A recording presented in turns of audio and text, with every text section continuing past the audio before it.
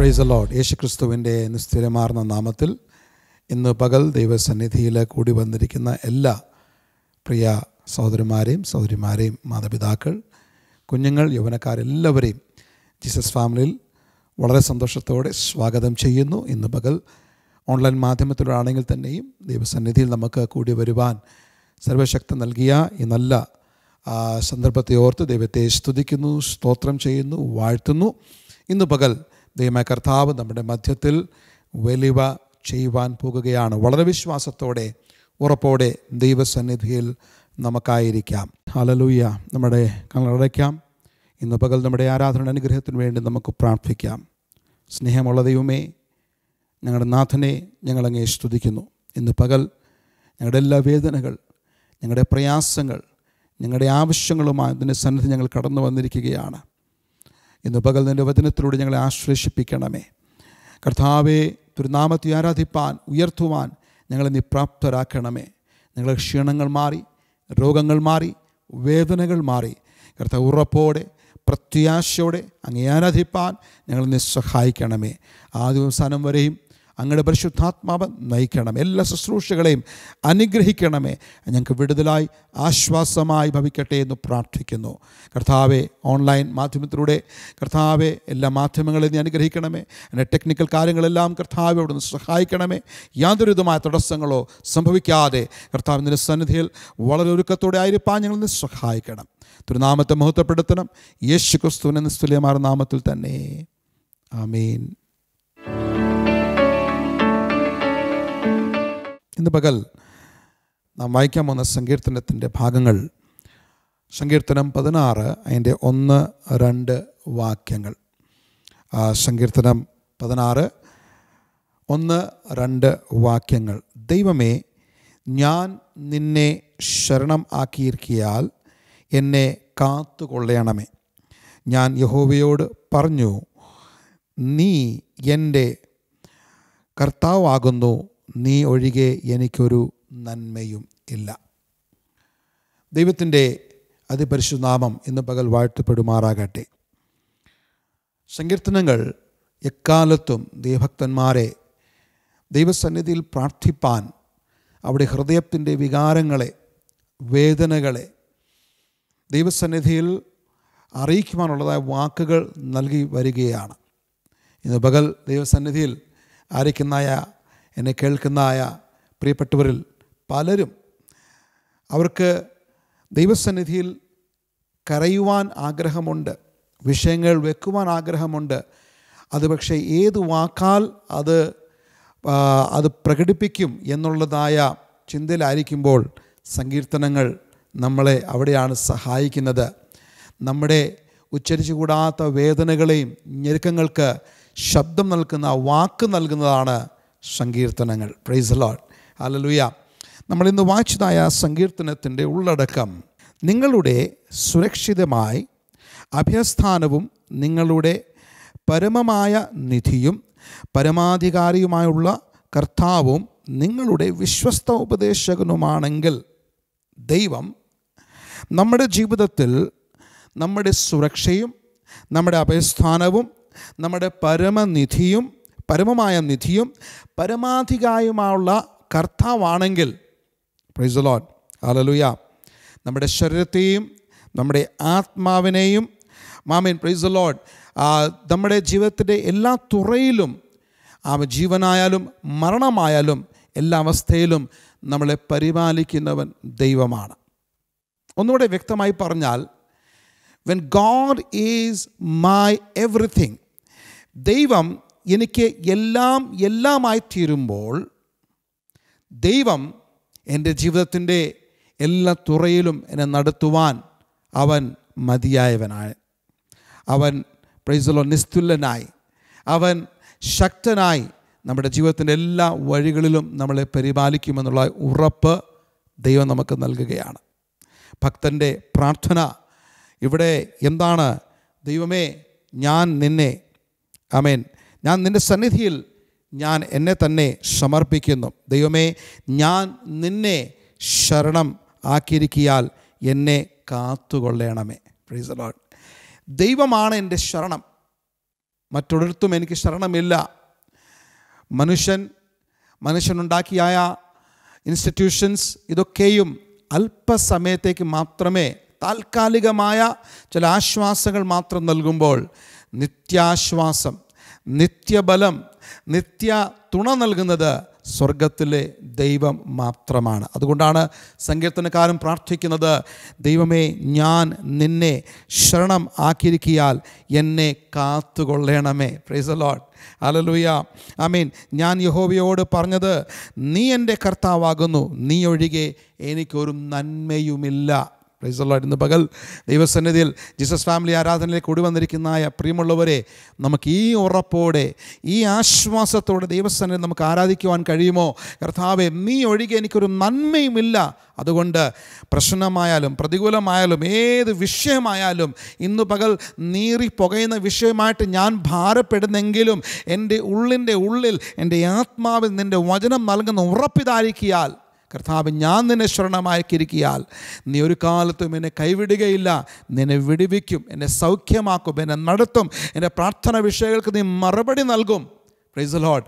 നീ എൻ്റെ ശരണമാണ്, ഞാൻ നിന്നെ ശരണമാക്കിയിരിക്കുകയാണ് കർത്താവേ, എന്നെ തന്നെ ഞാൻ സമർപ്പിച്ചിരിക്കുകയാണ് കർത്താവേ, നീ എന്നെ നടത്തും. ഈ ഉറപ്പോടെ ഇന്ന് പകൽ നമുക്ക് ആരാധനയ്ക്കായി നമ്മുടെ ശരീരാത്മദേഹികളെ നമുക്ക് ഒരുക്കാം. Praise the Lord. ദൈവം ഇന്ന് പകൽ നമ്മുടെ മധ്യത്തിൽ വെലിവ ചെയ്യാൻ പോകുകയാണ്. Praise the Lord. ഇപ്പോൾ ആമേൻ, നമുക്കൊരു സോളോ സോങ് നമ്മൾ കേൾക്കുവാൻ പോകുകയാണ്. ദൈവത്തിൻ്റെ കൃപകളെ, ദൈവത്തിൻ്റെ നന്മകളെ ഓർത്തുകൊണ്ട് ഇന്ന് പകൽ ആ സ്നേഹത്തെ ഓർത്ത് ദൈവത്തിൻ്റെ സന്നിധിയിൽ നമുക്ക് ഈ പാട്ട് കേട്ട് ദൈവത്തെ മഹത്വപ്പെടുത്താം.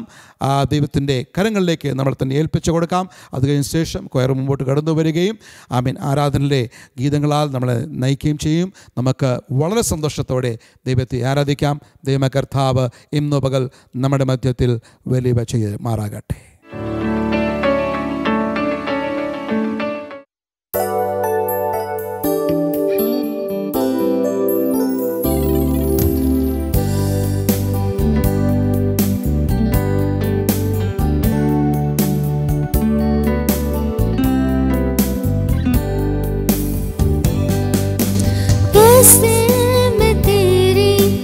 महिमा गाऊं, शब्द में कम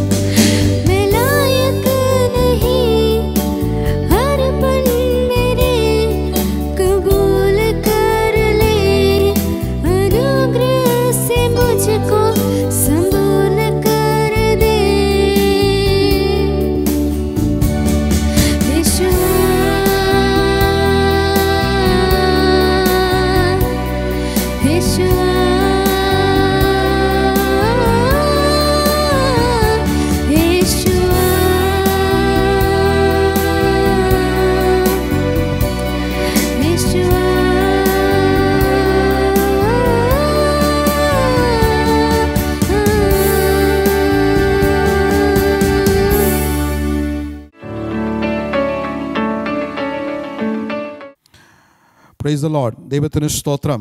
ഹല്ലേലൂയ. അനുഗ്രഹിക്കപ്പെട്ട ഒരു സോളോ സോങ് കേൾക്കുവാൻ കർത്താവ് നമ്മളെ സഹായിച്ചു.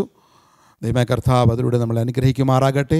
ഇനിയിപ്പോൾ ദൈവസന്നിധിയിൽ നമുക്ക് വളരെ ഒരുക്കത്തോടെ ദൈവസന്നിധിയിൽ നമുക്ക് ആരാധിക്കാനുള്ളതായ ഗീതകളാൽ ദൈവത്തെ ആരാധിക്കാനുള്ളതായ സമയമാണ്. കൊയർ മുമ്പോട്ട് കടന്നു വരികയും അവർ പാട്ടുകൾ പാടുമ്പോൾ നമുക്ക് അറിയുന്ന പാട്ടാണെങ്കിൽ നിശ്ചയമായി നമ്മൾ കരങ്ങളടിച്ച് ദൈവനാമത്തിന് സ്തോത്രം കരയറ്റാം. അറിയാത്ത പാട്ടാണെങ്കിൽ പോലും അത് അറിഞ്ഞ് അതിൻ്റെ വാക്കുകളുടെ അർത്ഥങ്ങളെ അറിഞ്ഞ് ദൈവത്തെ മഹത്വപ്പെടുത്തുവാൻ ദൈവമേ കർത്താവ് നമ്മളെ സഹായിക്കട്ടെ. വളരെ ഉത്സാഹത്തോടെ ദൈവസന്നിധിയിൽ നമുക്ക് ദൈവത്തെ ആരാധിക്കാം. ആരാധനയിൽ വിടുതലുണ്ട്, ആരാധനയിൽ സൗഖ്യമുണ്ട്, ആരാധനയിൽ ചങ്ങലകൾ പൊട്ടും, ആരാധനയിൽ ബന്ധനമഴിയും, ആരാധനയിൽ വീരപ്രവർത്തികൾ വെളിപ്പെടും. ആ ഉറപ്പോടെ വിശ്വാസത്തോടെ ദൈവത്തെ നമുക്ക് ആരാധിക്കാം. ദൈവമേ കർത്താവ് നമ്മളെ അനുഗ്രഹിക്കുമാറാകട്ടെ. ദൈവത്തിൻ്റെ അതിപരിശുദ്ധമായ നാമം വാഴ്ത്തപ്പെടുമാറാകട്ടെ. ഒരു അനുഗ്രഹിക്കപ്പെട്ട പ്രഭാതം ദൈവം നമുക്ക് തന്നതിനായി ദൈവത്തിന് നന്ദി പറയാം.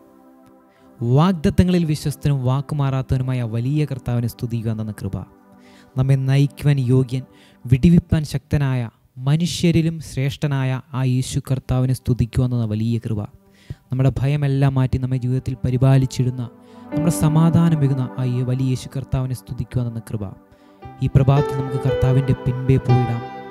കർത്താവിൻ്റെ വചനങ്ങൾ നമുക്ക് പാലിക്കാം.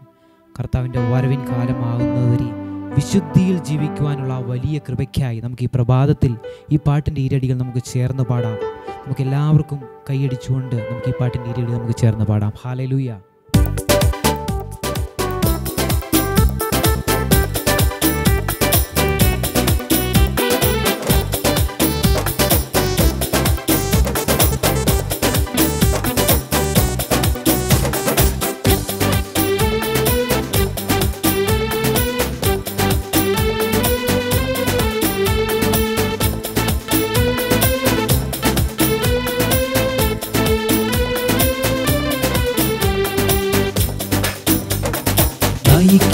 യോഗ്യൻ, വിടുവിപ്പാൻ ശക്തൻ, ആരിലും ശ്രേഷ്ഠൻ യേശുവത്രേ. പരിപാലിച്ചിടും, ഭയമെല്ലാം നീക്കും, സമാധാനമേകുവൻ യേശുപരൻ. നയിക്കുവാൻ യോഗ്യൻ, വിടുവിപ്പാൻ ശക്തൻ, ആരിലും ശ്രേഷ്ഠൻ യേശുവത്രേ. പരിപാലിച്ചിടും, ഭയമെല്ലാം നീക്കും, സമാധാനമേകുവൻ യേശുപരൻ. തൻ പിൻപേ പോയിടാം, തൻ വചനങ്ങൾ പാലിക്കാം. തൻ പിൻപേ പോയിടാം, തൻ വചനങ്ങൾ പാലിക്കാം. കർത്തൻ വരവിൻ കാലം വരെയും വിശുദ്ധിയിൽ ജീവിക്കാം. കർത്തൻ വരവിൻ കാലം വരെയും വിശുദ്ധിയിൽ ജീവിക്കാം. പർവ്വതത്തിൻ കൂടെ താഴ്വരയിൽ കൂടെ കൈവിടുകയില്ല ഈശൻ നമ്മെ എന്നുമേ. പർവ്വതത്തിൻ കൂടെ താഴ്വരയിൽ കൂടെ കൈവിടുകയില്ല ഈശൻ നമ്മെ എന്നുമേ.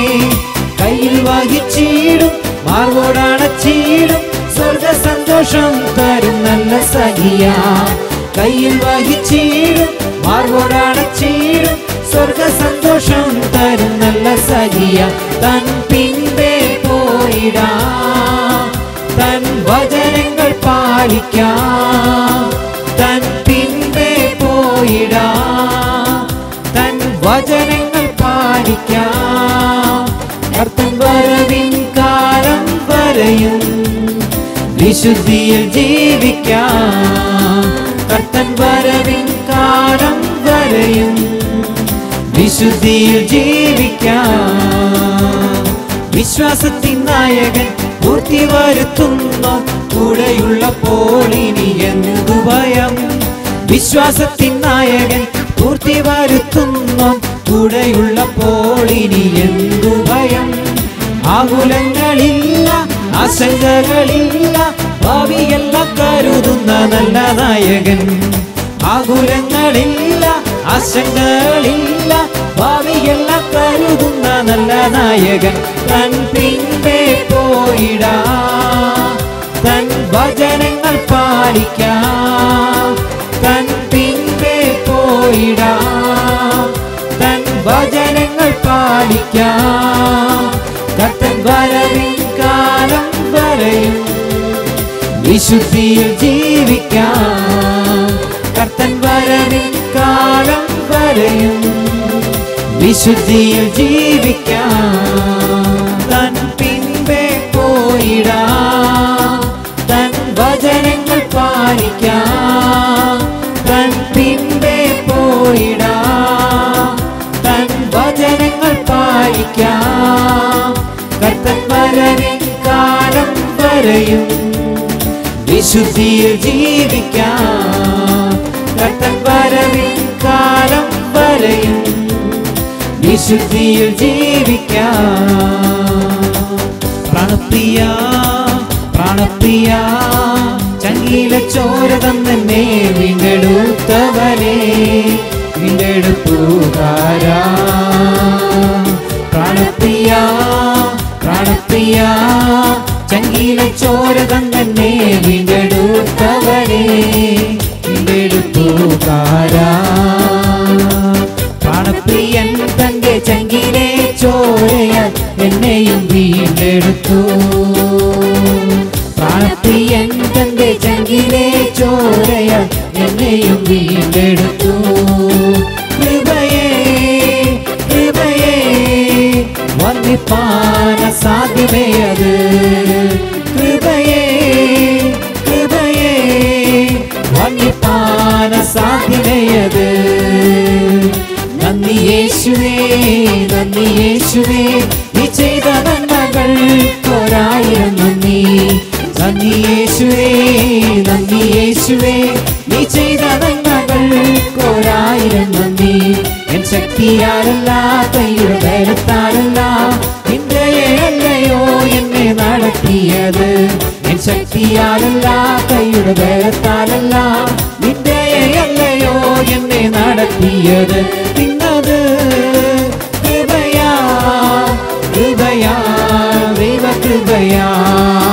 നിർത്തിയിടും ദയയാ ദയയാ നിത്യദയയാ നിന്നത് കൃപയാ കൃപയാ ദൈവ കൃപയാ നിർത്തിയിടും ദയയാ ദയയാ നിത്യദയയാ കോഴിതൻ കുഞ്ഞിനെ ചിറകടിയിൽ മറയ്ക്കും പോലെ കഴുകന്തൻ കുഞ്ഞിനെ ചിറകിന്മീതെ വഹിക്കും പോലെ കോഴിതൻ കുഞ്ഞിനെ ചിറകടിയിൽ മറയ്ക്കും പോലെ കഴുകന്തൻ കുഞ്ഞിനെ ചിറകിന്മീതെ വഹിക്കും പോലെ എണ്ണിയാൽ തീരാത്ത നന്മകൾ ചൊല്ലിയാൽ തീരാത്തവൻ കൃപകൾ എണ്ണിയാൽ തീരാത്ത നന്മകൾ ചൊല്ലിയാൽ തീരാത്തവൻ കൃപകൾ നന്ദി യേശുവേ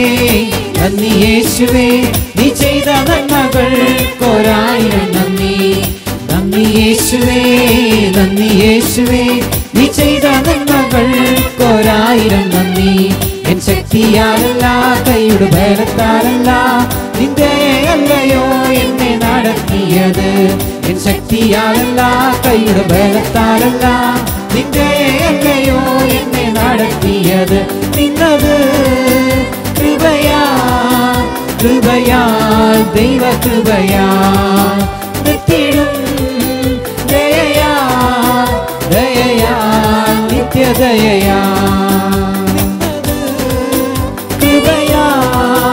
കൃപയാ ദൈവ കൃപയാ നിർത്തിയിടും ദയയാ ദയയാ നിത്യദയയാ ഉരുൾ താഴ്വരയിൽ ഭയം കൂടാതെ എന്നെ നടത്തിയതാ വൈഷമ്യമേടുകളിൽ കരം പിടിച്ചു എന്നെ നടത്തുന്നതാ ഉരുൾ താഴ്വരയിൽ ഭയം കൂടാതെ എന്നെ നടത്തിയതാ വൈഷമ്യമേടുകളിൽ കരം പിടിച്ചു എന്നെ നടത്തുന്നതാ എണ്ണിയാൽ തീരാത്ത നന്മകൾ ചൊല്ലിയാൽ ചൊല്ലിയാൽ തീരാത്ത വൻകൃപകൾ, എണ്ണിയാൽ എണ്ണിയാൽ തീരാത്ത നന്മകൾ, ചൊല്ലിയാൽ ചൊല്ലിയാൽ തീരാത്ത വൻകൃപകൾ. നന്ദി യേശുവേ, നന്ദി യേശുവേ, നീ ചെയ്ത നന്മകൾക്കൊരായിരം നന്ദി.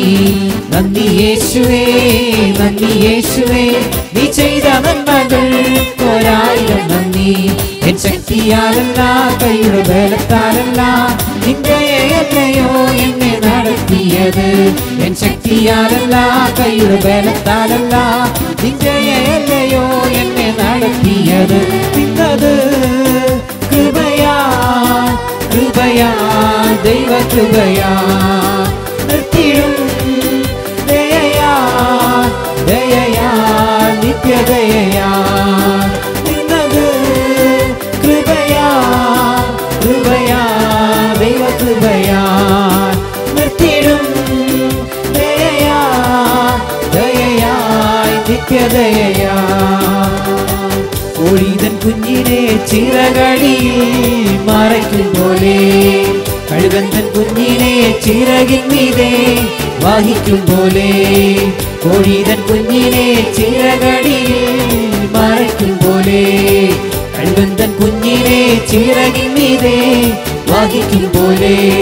എണ്ണിയാൽ എണ്ണിയാൽ തീരാത്ത നന്മകൾ, ചൊല്ലിയാൽ ചൊല്ലിയാൽ തീരാത്ത വൻകൃപകൾ, എണ്ണിയാൽ എണ്ണിയാൽ തീരാത്ത നന്മകൾ, ചൊല്ലിയാൽ ചൊല്ലിയാൽ തീരാത്ത വൻകൃപകൾ. നന്ദി യേശുവേ, നന്ദി യേശുവേ, നീ ചെയ്ത നന്മകൾക്കൊരായിരം നന്ദി. നന്ദി യേശുവേ, നന്ദി യേശുവേ, നീ ചെയ്ത നന്മകൾക്കൊരായിരം നന്ദി. എൻ ശക്തിയാലല്ല, കൈയുടെ ബലത്താലല്ല, നിന്റെ അല്ലയോ എന്നെ നടത്തിയത്. എൻ ശക്തിയാലല്ല, കൈയുടെ ബലത്താലല്ല, നിന്റെ അല്ലയോ എന്നെ നടത്തിയത്. എൻ ശക്തിയാലല്ല, കൈയുടെ ബലത്താലല്ല, നിന്റെ അല്ലയോ എന്നെ നടത്തിയത്. എൻ ശക്തിയാലല്ല, കൈയുടെ ബലത്താലല്ല, നിന്റെ അല്ലയോ എന്നെ നടത്തിയത്. കൃപയാ, കൃപയാ, ദൈവ കൃപയാ, നിർത്തിയിടും ദയയാ, ദയയാ, നിത്യദയയാ. നന്ദി യേശുവേ, നന്ദി യേശുവേ, നീ ചെയ്ത നന്മകൾക്കൊരായിരം നന്ദി. നന്ദി യേശുവേ, നന്ദി യേശുവേ, നീ ചെയ്ത നന്മകൾക്കൊരായിരം നന്ദി. എൻ ശക്തിയാലല്ല, കൈയുടെ ബലത്താലല്ല, നിന്റെ അല്ലയോ എന്നെ നടത്തിയത്. എൻ ശക്തിയാലല്ല, കൈയുടെ ബലത്താലല്ല, നിന്റെ അല്ലയോ എന്നെ നടത്തിയത്. എൻ ശക്തിയാലല്ല, കൈയുടെ ബലത്താലല്ല, നിന്റെ അല്ലയോ എന്നെ നടത്തിയത്. എൻ ശക്തിയാലല്ല, കൈയുടെ ബലത്താലല്ല, Hallelujah, Jesus. Oh, hallelujah. യേശുവേ, hallelujah. എന്റെ ശക്തിയുടെ, എന്റെ കൈയുടെ ബലത്താലല്ല, എന്റെ ശക്തിയാലല്ല, അങ്ങയുടെ ദയയാൽ എന്നെ നടത്തിയതിനായി നന്ദി പറയുന്നു കർത്താവേ. ഈ അനുഗ്രഹിക്കപ്പെട്ട ഈ പ്രഭാതത്തിൽ അങ്ങയോട് ചേർന്ന് നിന്ന് ആരാധിക്കുന്ന വലിയ കൃപയ്ക്കായി നന്ദി പറയുന്നു കർത്താവേ. Hallelujah, hallelujah. യേശുവേ നന്ദി കർത്താവേ, സ്തോത്രം, സ്തോത്രം. Hallelujah, hallelujah. കോഴി തന്റെ കുഞ്ഞിനെ ചിറകിൻ മഴവിൽ വഹിക്കുന്ന പോലെ ഞങ്ങളെ വഹിച്ച ആ വലിയ കർത്താവിനെ സ്തുതിക്കുവാൻ വലിയ കൃപയ്ക്കാൻ നന്ദി പറയുന്നു കർത്താവേ. ഓ ഹല്ലേലൂയ യേശുവേ, ഓ ഹല്ലേലൂയ യേശുവേ, ഹല്ലേലൂയ യേശുവേ, ഹല്ലേലൂയ യേശുവേ. കർത്താവിൻ്റെ സ്നേഹം പ്രാപിപ്പാൻ ഞാൻ യോഗ്യനല്ല, നിന്റെ നന്മ പ്രാപിപ്പാൻ ഞാൻ യോഗ്യനല്ല. കർത്താവേ, നീ എങ്കിലും എന്നെ സ്നേഹിച്ചു, എന്നെ മാനിച്ചു. ആ വലിയ സ്നേഹത്തെ വാഴ്ത്തുവാൻ തന്ന വലിയ കൃപയ്ക്കായി നന്ദി പറയുന്നു. ഈ പ്രഭാതത്തിൽ നമുക്ക് ഈ പാട്ടിൻ്റെ വരികൾ ചേർന്ന് പാടാം. ഞാൻ യോഗ്യനല്ല യേശുവേ നിൻ്റെ സ്നേഹം പ്രാപിപ്പാൻ, ഞാൻ യോഗ്യനല്ല യേശുവേ നിൻ്റെ നന്മ പ്രാപിപ്പാൻ. പക്ഷേ എങ്കിൽ കർത്താവ് നമ്മളെ സ്നേഹിച്ചു, നമ്മളെ മാനിച്ചു. ആ വലിയ കർത്താവിനെ നമുക്ക് ആരാധിക്കാം. ഹല്ലേലൂയ.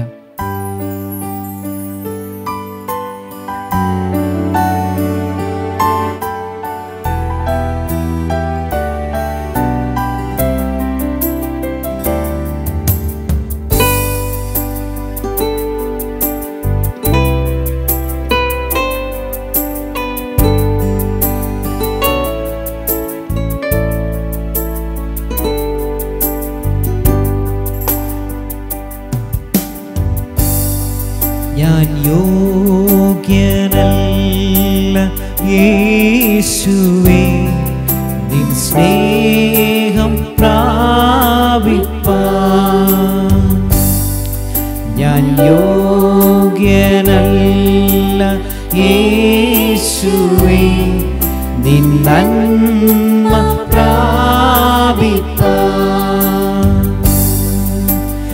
എങ്കിലും നീ സ്നേഹിച്ചു, എങ്കിലും നീ മാനിച്ചു, എങ്കിലും നീ സ്നേഹിച്ചു, എങ്കിലും നീ മാനിച്ചു. ഇത്ര നല്ല സ്നേഹമേ നന്ദിയോടെ വാഴ്ത്തും ഞാൻ. ഇത്ര നല്ല സ്നേഹമേ നന്ദിയോടെ വാഴ്ത്തും ഞാൻ. ഞാൻ ദോഷമായി നിരൂപിച്ചു, ദോഷങ്ങൾ പ്രവർത്തിച്ചു. ഞാൻ ദോഷമായി നിരൂപിച്ചു, ദോഷങ്ങൾ പ്രവർത്തിച്ചു. എങ്കിലും കനിഞ്ഞു നീ, എങ്കിലും ക്ഷമിച്ചു നീ, എങ്കിലും കനിഞ്ഞു നീ, എങ്കിലും ക്ഷമിച്ചു നീ. ഇത്ര നല്ല സ്നേഹമേ നന്ദിയോടെ വാഴ്ത്തും ഞാൻ. ഇത്ര നല്ല സ്നേഹമേ നന്ദിയോടെ വാഴ്ത്തും ഞാൻ. ഞാൻ യോഗ്യനല്ല യേശുവേ നിൻ സ്നേഹം പ്രാപിപ്പാൻ. ഞാൻ യോഗ്യനല്ല യേശുവേ നിൻ നന്മ പ്രാപിപ്പാൻ.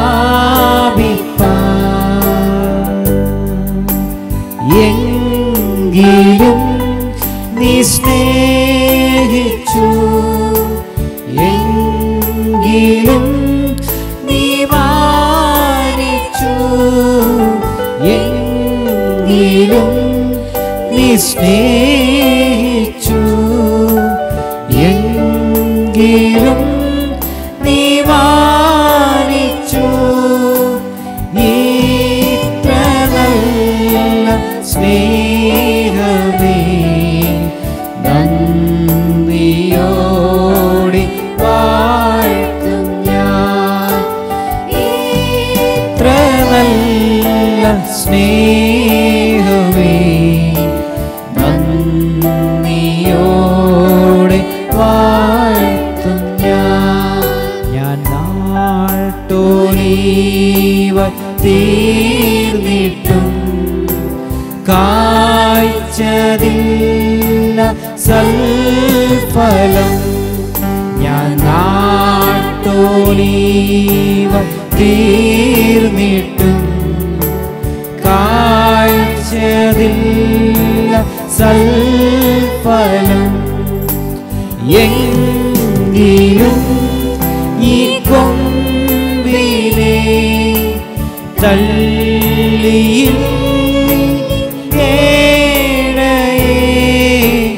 എങ്കിലും ഈ കൊമ്പിനെ തള്ളിയിടയേ.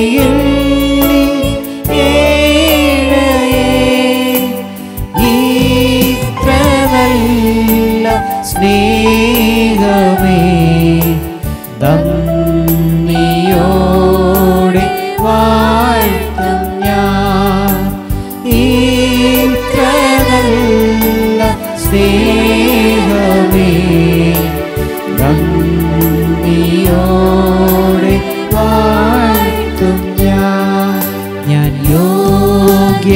യോഗ്യനല്ല യേശുവേ നിൻ സ്നേഹം പ്രാപിപ്പാൻ. ഞാൻ യോഗ്യനല്ല യേശുവേ നിൻ നന്മ പ്രാപിപ്പാൻ. എങ്കിലും നീ സ്നേഹിച്ചു, എങ്കിലും നീ മാനിച്ചു, എങ്കിലും നീ സ്നേഹിച്ചു, എങ്കിലും നീ മാനിച്ചു. ഇത്ര നല്ല സ്നേഹമേ നന്ദിയോടെ വാഴ്ത്തും ഞാൻ. ഇത്ര നല്ല സ്നേഹമേ നന്ദിയോടെ വാഴ്ത്തും ഞാൻ. ഞാൻ ദോഷമായി നിരൂപിച്ചു, ദോഷങ്ങൾ പ്രവർത്തിച്ചു. ഞാൻ ദോഷമായി നിരൂപിച്ചു, ദോഷങ്ങൾ പ്രവർത്തിച്ചു. എങ്കിലും കനിഞ്ഞു നീ, എങ്കിലും ക്ഷമിച്ചു നീ, എങ്കിലും കനിഞ്ഞു നീ, എങ്കിലും ക്ഷമിച്ചു നീ. ഇത്ര നല്ല സ്നേഹമേ നന്ദിയോടെ വാഴ്ത്തും ഞാൻ. ഇത്ര നല്ല സ്നേഹമേ നന്ദിയോടെ വാഴ്ത്തും ഞാൻ. ഞാൻ നാട്ടൊലീവായി തീർന്നിട്ടും കായ്ച്ചതില്ല സൽഫലം.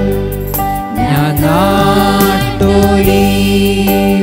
തീർന്നിട്ടും കായ്ച്ചതില്ല സൽഫലം.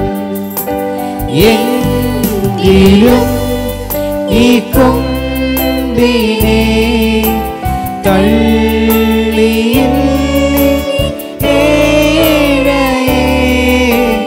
എങ്കിലും ഈ കൊമ്പിനെ തള്ളിയില്ലേ. ഇത്ര നല്ല സ്നേഹമേ നന്ദിയോടെ വാഴ്ത്തും ഞാൻ. ഇത്ര നല്ല സ്നേഹമേ നന്ദിയോടെ വാഴ്ത്തും ഞാൻ. ഇത്ര നല്ല സ്നേഹമേ നന്ദിയോടെ വാഴ്ത്തും ഞാൻ. ഇത്ര നല്ല സ്നേഹമേ നന്ദിയോടെ വാഴ്ത്തും ഞാൻ. ഇത്ര നല്ല സ്നേഹമേ നന്ദിയോടെ വാഴ്ത്തും ഞാൻ. ഇത്ര നല്ല സ്നേഹമേ നന്ദിയോടെ വാഴ്ത്തും ഞാൻ. ഇത്ര നല്ല സ്നേഹമേ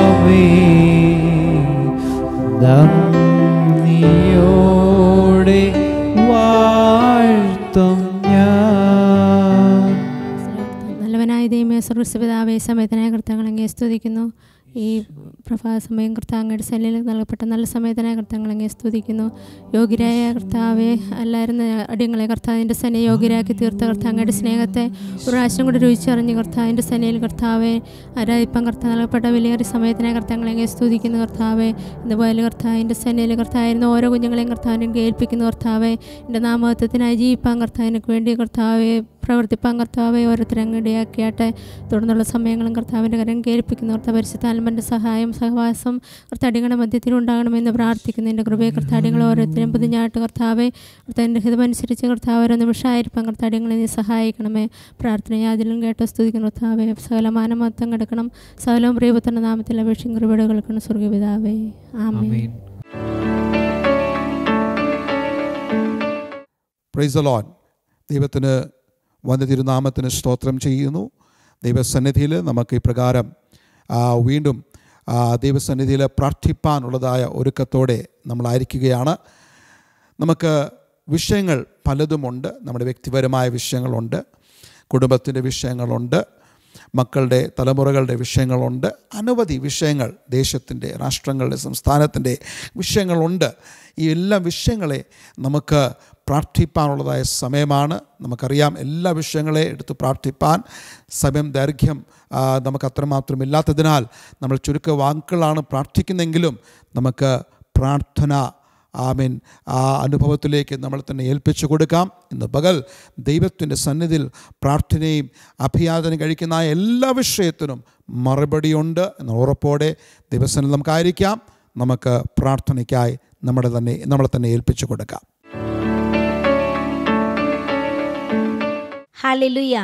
നന്ദി നിറഞ്ഞ ഹൃദയത്തോടെ ദൈവത്തെ സ്തുതിക്കുന്നു, സ്തോത്രം ചെയ്യുന്നു. കടുത്ത ദിവസത്തിനായി നന്ദിയോട് സ്തോത്രം. വീണ്ടും ജീസസ് ഫാമിലിയായി ഒരു ദിവസം കൂടെ ഒന്നിച്ചുകൂടി ദൈവത്തെ സ്തുതിക്കുവാനും മഹത്വപ്പെടുത്തുവാനും മറ്റുള്ളവർക്കായി മധ്യസ്ഥ ചെയ്യുവാനും ദൈവം നമ്മുടെ ജീവിതത്തിൽ ഒരുക്കി തന്ന നല്ല അവസരത്തിനായി നന്ദിയോട് സ്തോത്രം. ഹല്ലേലൂയ. ദൈവത്തിൻ്റെ വചനം പറയുന്നു, അവൻ ബലം അരയ്ക്ക് കെട്ടിക്കൊണ്ട് തൻ്റെ ശക്തിയാൽ പർവ്വതങ്ങളെ ഉറപ്പിക്കുന്നു. തൻ്റെ ശക്തിയാൽ പർവ്വതങ്ങളെ ഉറപ്പിക്കുന്ന ദൈവം ഓരോ പ്രിയപ്പെട്ടവരുടെയും ജീവിതത്തിൽ സമാധാനവും സന്തോഷവും നൽകി അവരുടെ ജീവിതത്തെ ഉറപ്പിച്ച് സമാധാനത്തെ നിറയ്ക്കട്ടെ എന്ന് പ്രാർത്ഥിക്കാം. ഹല്ലേലൂയ. ഈ കത്തുകളിൽ അനേക പ്രിയപ്പെട്ടവർ വിവിധങ്ങളായ ആവശ്യങ്ങളിൽ അവരുടെ നീറുന്ന വിഷയങ്ങൾക്ക് വേണ്ടി പ്രാർത്ഥന ആവശ്യപ്പെട്ടിരിക്കുന്നു. ഇവരുടെ പ്രാർത്ഥനാ വിഷയങ്ങൾക്ക് എത്രയും വേഗത്തിൽ ദൈവം മറുപടി കൊടുത്ത് അവരെ ആശ്വസിപ്പിക്കട്ടെ എന്ന് നമുക്ക് പ്രാർത്ഥിക്കാം. ഒപ്പം ഇന്നും ഈ ആഴ്ചയിലുമൊക്കെയും ജന്മദിനവും വിവാഹ വാർഷികവും ആഘോഷിക്കുന്ന പ്രിയപ്പെട്ടവരെ അവരുടെ സന്തോഷത്തിൽ അവർക്ക് വേണ്ടി നമുക്ക് പ്രാർത്ഥിക്കാം. ഇന്ത്യൻ ഇവാഞ്ചലിക്കൽ ടീമിൻ്റെ പ്രത്യേകമായ പ്രാർത്ഥനയും ആശംസകളും ഈ പ്രിയപ്പെട്ടവർക്ക് പ്രത്യേകമായിട്ട് സന്തോഷത്തോടെ ഞങ്ങൾ അറിയിക്കുന്നു. ദൈവം അവരെ ധാരാളമായി അനുഗ്രഹിക്കട്ടെ. ജന്മദിനം ആഘോഷിക്കുന്നവർക്കായി വാഗ്ദത്ത വാക്യം ഇങ്ങനെയാണ്. യെശയ്യാ പ്രവാചകന്റെ പുസ്തകം 44-ാം അധ്യായം 3-ാം വാക്യം ഇങ്ങനെ പറയുന്നു, ദാഹിച്ചിരിക്കുന്നത് ഞാൻ വെള്ളവും വരണ്ട നിലത്ത് നീരൊഴുക്കുകളും പകരും. ഹല്ലേലൂയ. വിവാഹ വാർഷികം ആഘോഷിക്കുന്നവർ പ്രിയപ്പെട്ടവർക്കായി വാഗ്ദത്ത വാക്യം ഇങ്ങനെയാണ്. സങ്കീർത്തനം 144-15 ഇങ്ങനെ പറയുന്നു, യഹോവ ദൈവമായിരിക്കുന്ന ജനം ഭാഗ്യമുള്ളത്. ഹല്ലേലൂയ. ദൈവം ഈ പ്രിയപ്പെട്ടവരെ അനുഗ്രഹിച്ച് കാക്കുമാറാകട്ടെ എന്ന് ആശംസിക്കുന്നു. ഹല്ലേലൂയ. തുടർന്ന് നമുക്ക് ഈ പ്രിയപ്പെട്ടവരെ അവർക്ക് അവരുടെ ആവശ്യങ്ങളെ ദൈവകരങ്ങളിലേക്ക് സമർപ്പിച്ചുകൊണ്ട് പ്രാർത്ഥിക്കാം. Hallelujah. Praise the Lord Jesus. Hallelujah. നന്ദിയോടെ സ്തുതിക്കുന്നു. ഹല്ലേലൂയ. സ്തോത്രം സ്തോത്രം സ്തോത്രം കർത്താവേ. ഹല്ലേലൂയ. കണ്ണുനീർ തൂകുമ്പോൾ മനസ്സലിയുന്ന ഞങ്ങളുടെ നല്ല ദൈവമേ, സ്വർഗ്ഗ പിതാവേ, അനുഗ്രഹീതമായ ഈ നല്ല സമയത്തിനായിട്ട് ഞങ്ങൾ അങ്ങയെ സ്തുതിക്കുന്നു, സ്തോത്രം ചെയ്യുന്നു. ഹല്ലേലൂയ. ജീവിതത്തിൻ്റെ കഠിന നിമിഷങ്ങളിൽ വേദനയിൽ കർത്താവെ നട്ടം തിരിയുന്ന പ്രിയപ്പെട്ടവർ അവർക്ക് വേണ്ടി ഞങ്ങൾ ഒന്നിച്ച് പ്രാർത്ഥിക്കുകയാണ്. ആത്മാവിൽ ഞങ്ങൾ ഒരു മനസ്സോടെ ഈ പ്രിയപ്പെട്ടവരെ ദൈവകരങ്ങളിലേക്ക് ഏൽപ്പിച്ച് പ്രാർത്ഥിക്കുന്നു. ശക്തിയോടെയും സമാധാനത്തോടെയും ദൈവികമായ ആത്മാവിൻ്റെ സംതൃപ്തിയോടെയും ഈ കുഞ്ഞുങ്ങളെ നയിക്കുവാൻ പ്രാർത്ഥിക്കുകയാണ്. സ്വർഗത്തിലെ ദൈവത്തിൻ്റെ കരം കൂടെ ഇരിക്കട്ടെ എന്ന് പ്രാർത്ഥിക്കുന്നു. Hallelujah, praise Lord Jesus. Hallelujah. 104 സങ്കീർത്തനം 30 വാക്യം ഇങ്ങനെ പറയുന്നു, നീ നിന്റെ ശ്വാസത്തെ അയക്കുമ്പോൾ അവ സൃഷ്ടിക്കപ്പെടുന്നു, അവൻ ഭൂമിയുടെ മുഖത്തെ പുതുക്കുന്നു. ഭൂമിയുടെ മുഖത്തെ പുതുക്കുന്ന ദൈവം രോഗങ്ങളാൽ പ്രയാസപ്പെട്ടിരിക്കുന്ന പ്രിയപ്പെട്ടവരെ ശരീര ആത്മദേഹികളെ പുതുക്കി അവർക്ക് ആരോഗ്യം വീണ്ടെടുത്ത് കൊടുക്കണമെന്ന് പ്രാർത്ഥിക്കുന്നു.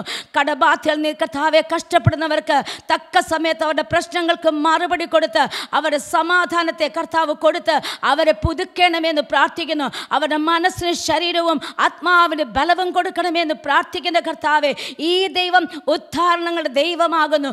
ഉദ്ധാരണങ്ങളുടെ ദൈവം ഈ പ്രിയപ്പെട്ടവർക്ക് ആശ്വാസം വിടുതൽ നൽകുന്നതിനായി സ്തോത്രം ചെയ്യുന്നു. രോഗക്കിടക്കുകളെ മാറ്റി വിരിച്ച് കഷ്ടതയിൽ നിന്ന് ഉദ്ധരിക്കുന്ന ദൈവം. ഹല്ലേലൂയ. കടക്കണിയിൽ നിന്ന് ഉദ്ധരിക്കുന്ന ദൈവം, മാനസിക പിരിമുറുക്കങ്ങളിൽ നിന്ന് അവരെ വിടിവിക്കുന്ന ദൈവം. ഈ ദൈവം ഉദ്ധാരണങ്ങളെ ദൈവമായിരിക്കാൻ സ്തോത്രം ചെയ്യുന്നു. അവരുടെ ജീവിതത്തെ കർത്താവ് പുതുക്കി അവരുടെ മനസ്സിനെ ആശ്വാസം കൊണ്ട് നിറയ്ക്കണമെന്ന് പ്രാർത്ഥിക്കുന്നു. ആശ്വാസപ്രദനായ ദൈവം ഈ പ്രിയപ്പെട്ടവരുടെ കൂടെ ഇരിക്കണമെന്ന് പ്രാർത്ഥിക്കുന്നു. കർത്താവെ, കൊറോണ രോഗത്താൽ ഭാരപ്പെടുന്നവർ അനവധിയാണ്. പ്രത്യേകിച്ച് ഞങ്ങളുടെ കേരളത്തിൽ കർത്താവെ കൊറോണ രോഗം വളരെ കർത്താവെ കൂടിയിരിക്കുന്നു. അതിൻ്റെ വ്യാപനത്തെ തടയുവാൻ, പ്രിയപ്പെട്ടവരെ ആശ്വസിപ്പിക്കുവാൻ, രോഗങ്ങളിൽ നിന്ന് വിടിവിപ്പാൻ എൻ്റെ ദൈവത്തിൻ്റെ കരത്തിലേക്ക് ഏൽപ്പിക്കുന്നപ്പ അങ്ങ് ആശ്വാസവും വിടുതലും കൊടുക്കണമേ. ഭാരതത്തിൻ്റെ വിവിധ സംസ്ഥാനങ്ങളിൽ കർത്താവെ, പല പലമായ ജില്ലകളിൽ കർത്താവെ കൊറോണ രോഗം വളരെ അധികമായി വർദ്ധിച്ചിരിക്കുന്നു. യേശുവേ, ദാവീദ് പുത്ര, കരുണ തോന്നണമേ എന്ന് ഞങ്ങൾ അങ്ങയോട് പ്രാർത്ഥിക്കുന്നു. തക്ക സമയത്ത് ഉത്തരം കൊടുക്കുന്ന ദൈവത്തിൻ്റെ കരത്തിലേക്ക് ഏൽപ്പിക്കുന്നു. യേശുവേ, ജീവിതത്തിൻ്റെ അന്ധകാരത്തിൽ തപ്പിത്തടയുന്നവർക്ക് എൻ്റെ യേശു വെളിച്ചമായിരിക്കാൻ സ്തോത്രം ചെയ്യുന്നു. സർവശക്തൻ ഞങ്ങൾക്ക് വേണ്ടി പ്രവർത്തിച്ചിരിക്കാൻ സ്തോത്രം. ഞങ്ങളുടെ പ്രാർത്ഥനയും യാതനയും കേട്ടതിനായി നന്ദി പറയുന്നു. യേശുവിൻ്റെ അൻപുള്ള നാമത്തിൽ തന്നെ, ആമേൻ.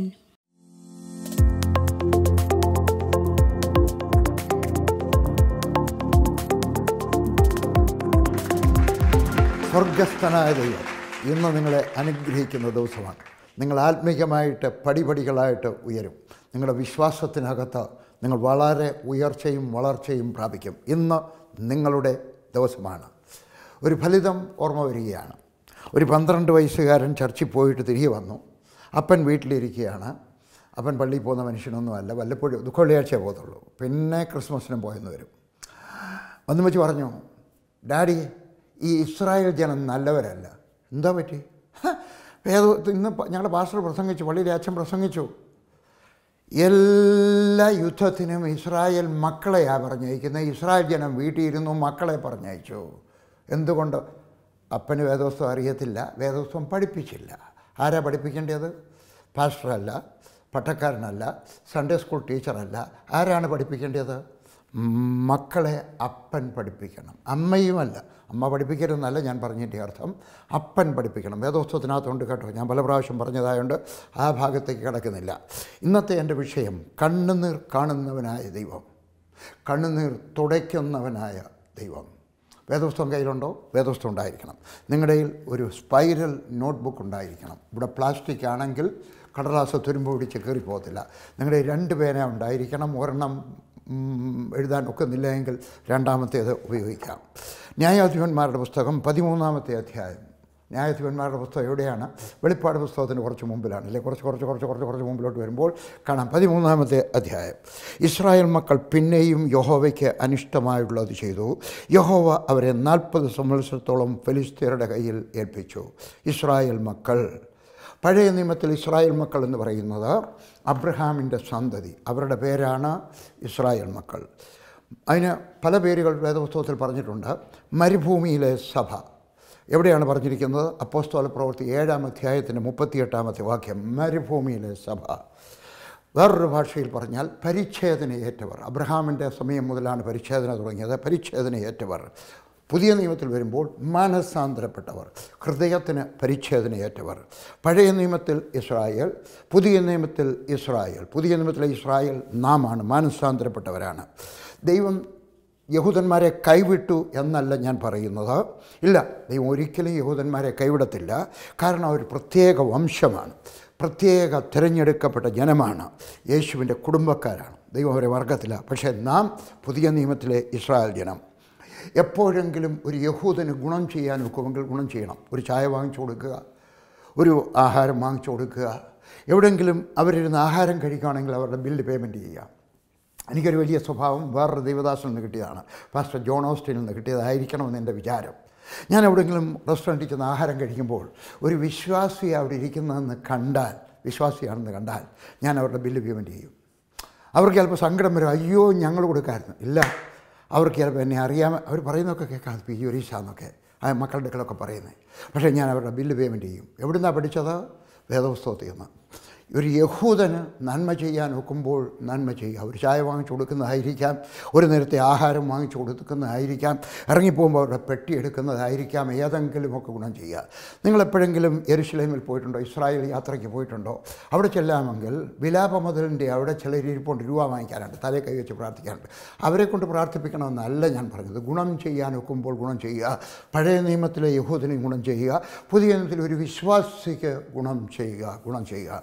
ഒരിക്കൽ ഞാൻ തോംസൺ റെസ്റ്റോറൻറ്റ് തിരുവല്ലയിൽ ഞാൻ അവിടെ ചെന്ന് കഴിഞ്ഞപ്പോഴാണ് അപ്പുറത്തൊരു പട്ടക്കാരനിരിക്കുന്നു. പട്ടക്കാരനെ കണ്ടാൽ അറിയാമല്ലോ നമുക്കല്ലേ, കുപ്പായുള്ളതുകൊണ്ട്.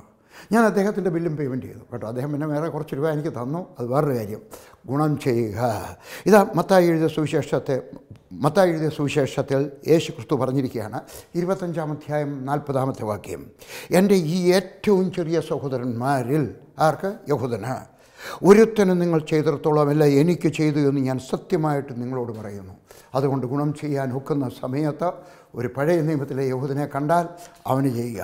പുതിയ നിയമത്തിലെ ഒരു വിശ്വാസിക്ക് ഒക്കുന്ന സമയത്ത് എല്ലാവർക്കും കൊടുക്കാൻ ഒക്കുമോ? ഇല്ല. പക്ഷേ ചിലപ്പോൾ നമ്മുടെ മനസ്സിനകത്തൊരു പ്രോംപ്റ്റിംഗ് ഉണ്ടാവും, ഒരു പുഷ് ഉണ്ടാവും. ആ സമയത്ത് ചെയ്യാതിരിക്കരുത്. ഇവിടെ നമ്മൾ വായിച്ചു, ഇസ്രായേൽ മക്കൾ പിന്നെയും യഹോവയ്ക്ക് അനിഷ്ടമായിട്ടുള്ളത് ചെയ്തു, പിന്നെയും അവർ പാപം ചെയ്തു എന്ന് പറഞ്ഞാൽ ആദ്യം ചെയ്ത പാപം അത് നിറഞ്ഞു വന്നപ്പോൾ വേദപുസ്തകത്തിനകത്ത് കാണുന്ന സുന്ദരമായ ഒരു പദപ്രയോഗം നമ്മൾ ശ്രദ്ധിക്കണം. നമ്മൾ ആദ്യം ചെയ്യുന്ന പാപം, പിന്നെ ചെയ്യുന്ന പാപം, പിന്നെ ചെയ്യുന്ന പാപം, പിന്നെ ചെയ്യുന്ന പാപം, ആ പാനപാത്രം നിറഞ്ഞു കവിയാം. ഇതാ ചില വാക്യങ്ങൾ ഞാൻ വായിക്കട്ടെ. ഉൽപ്പത്തി 15:16. അമോര്യരുടെ അക്രമം ഇതുവരെ തികഞ്ഞിട്ടില്ല. അവർ ചെയ്ത പാപം, ആ പാനപാത്രം നിറഞ്ഞിട്ടില്ല. യോവേലിൻ്റെ പുസ്തകം 3-ാം അധ്യായത്തിൻ്റെ 13-ാമത്തെ വാക്യം. അരിവാൾ ഇടുവീൻ, കൊയ്ത്തിന് വിളഞ്ഞിരിക്കുന്നു, വന്ന് ചവിട്ടുവീൻ, ചക്ക് നിറഞ്ഞിരിക്കുന്നു, തൊട്ടികൾ കവിഞ്ഞിരിക്കുന്നു, അവരുടെ ദുഷ്ടത വലുതല്ലോ. അല്ലേ?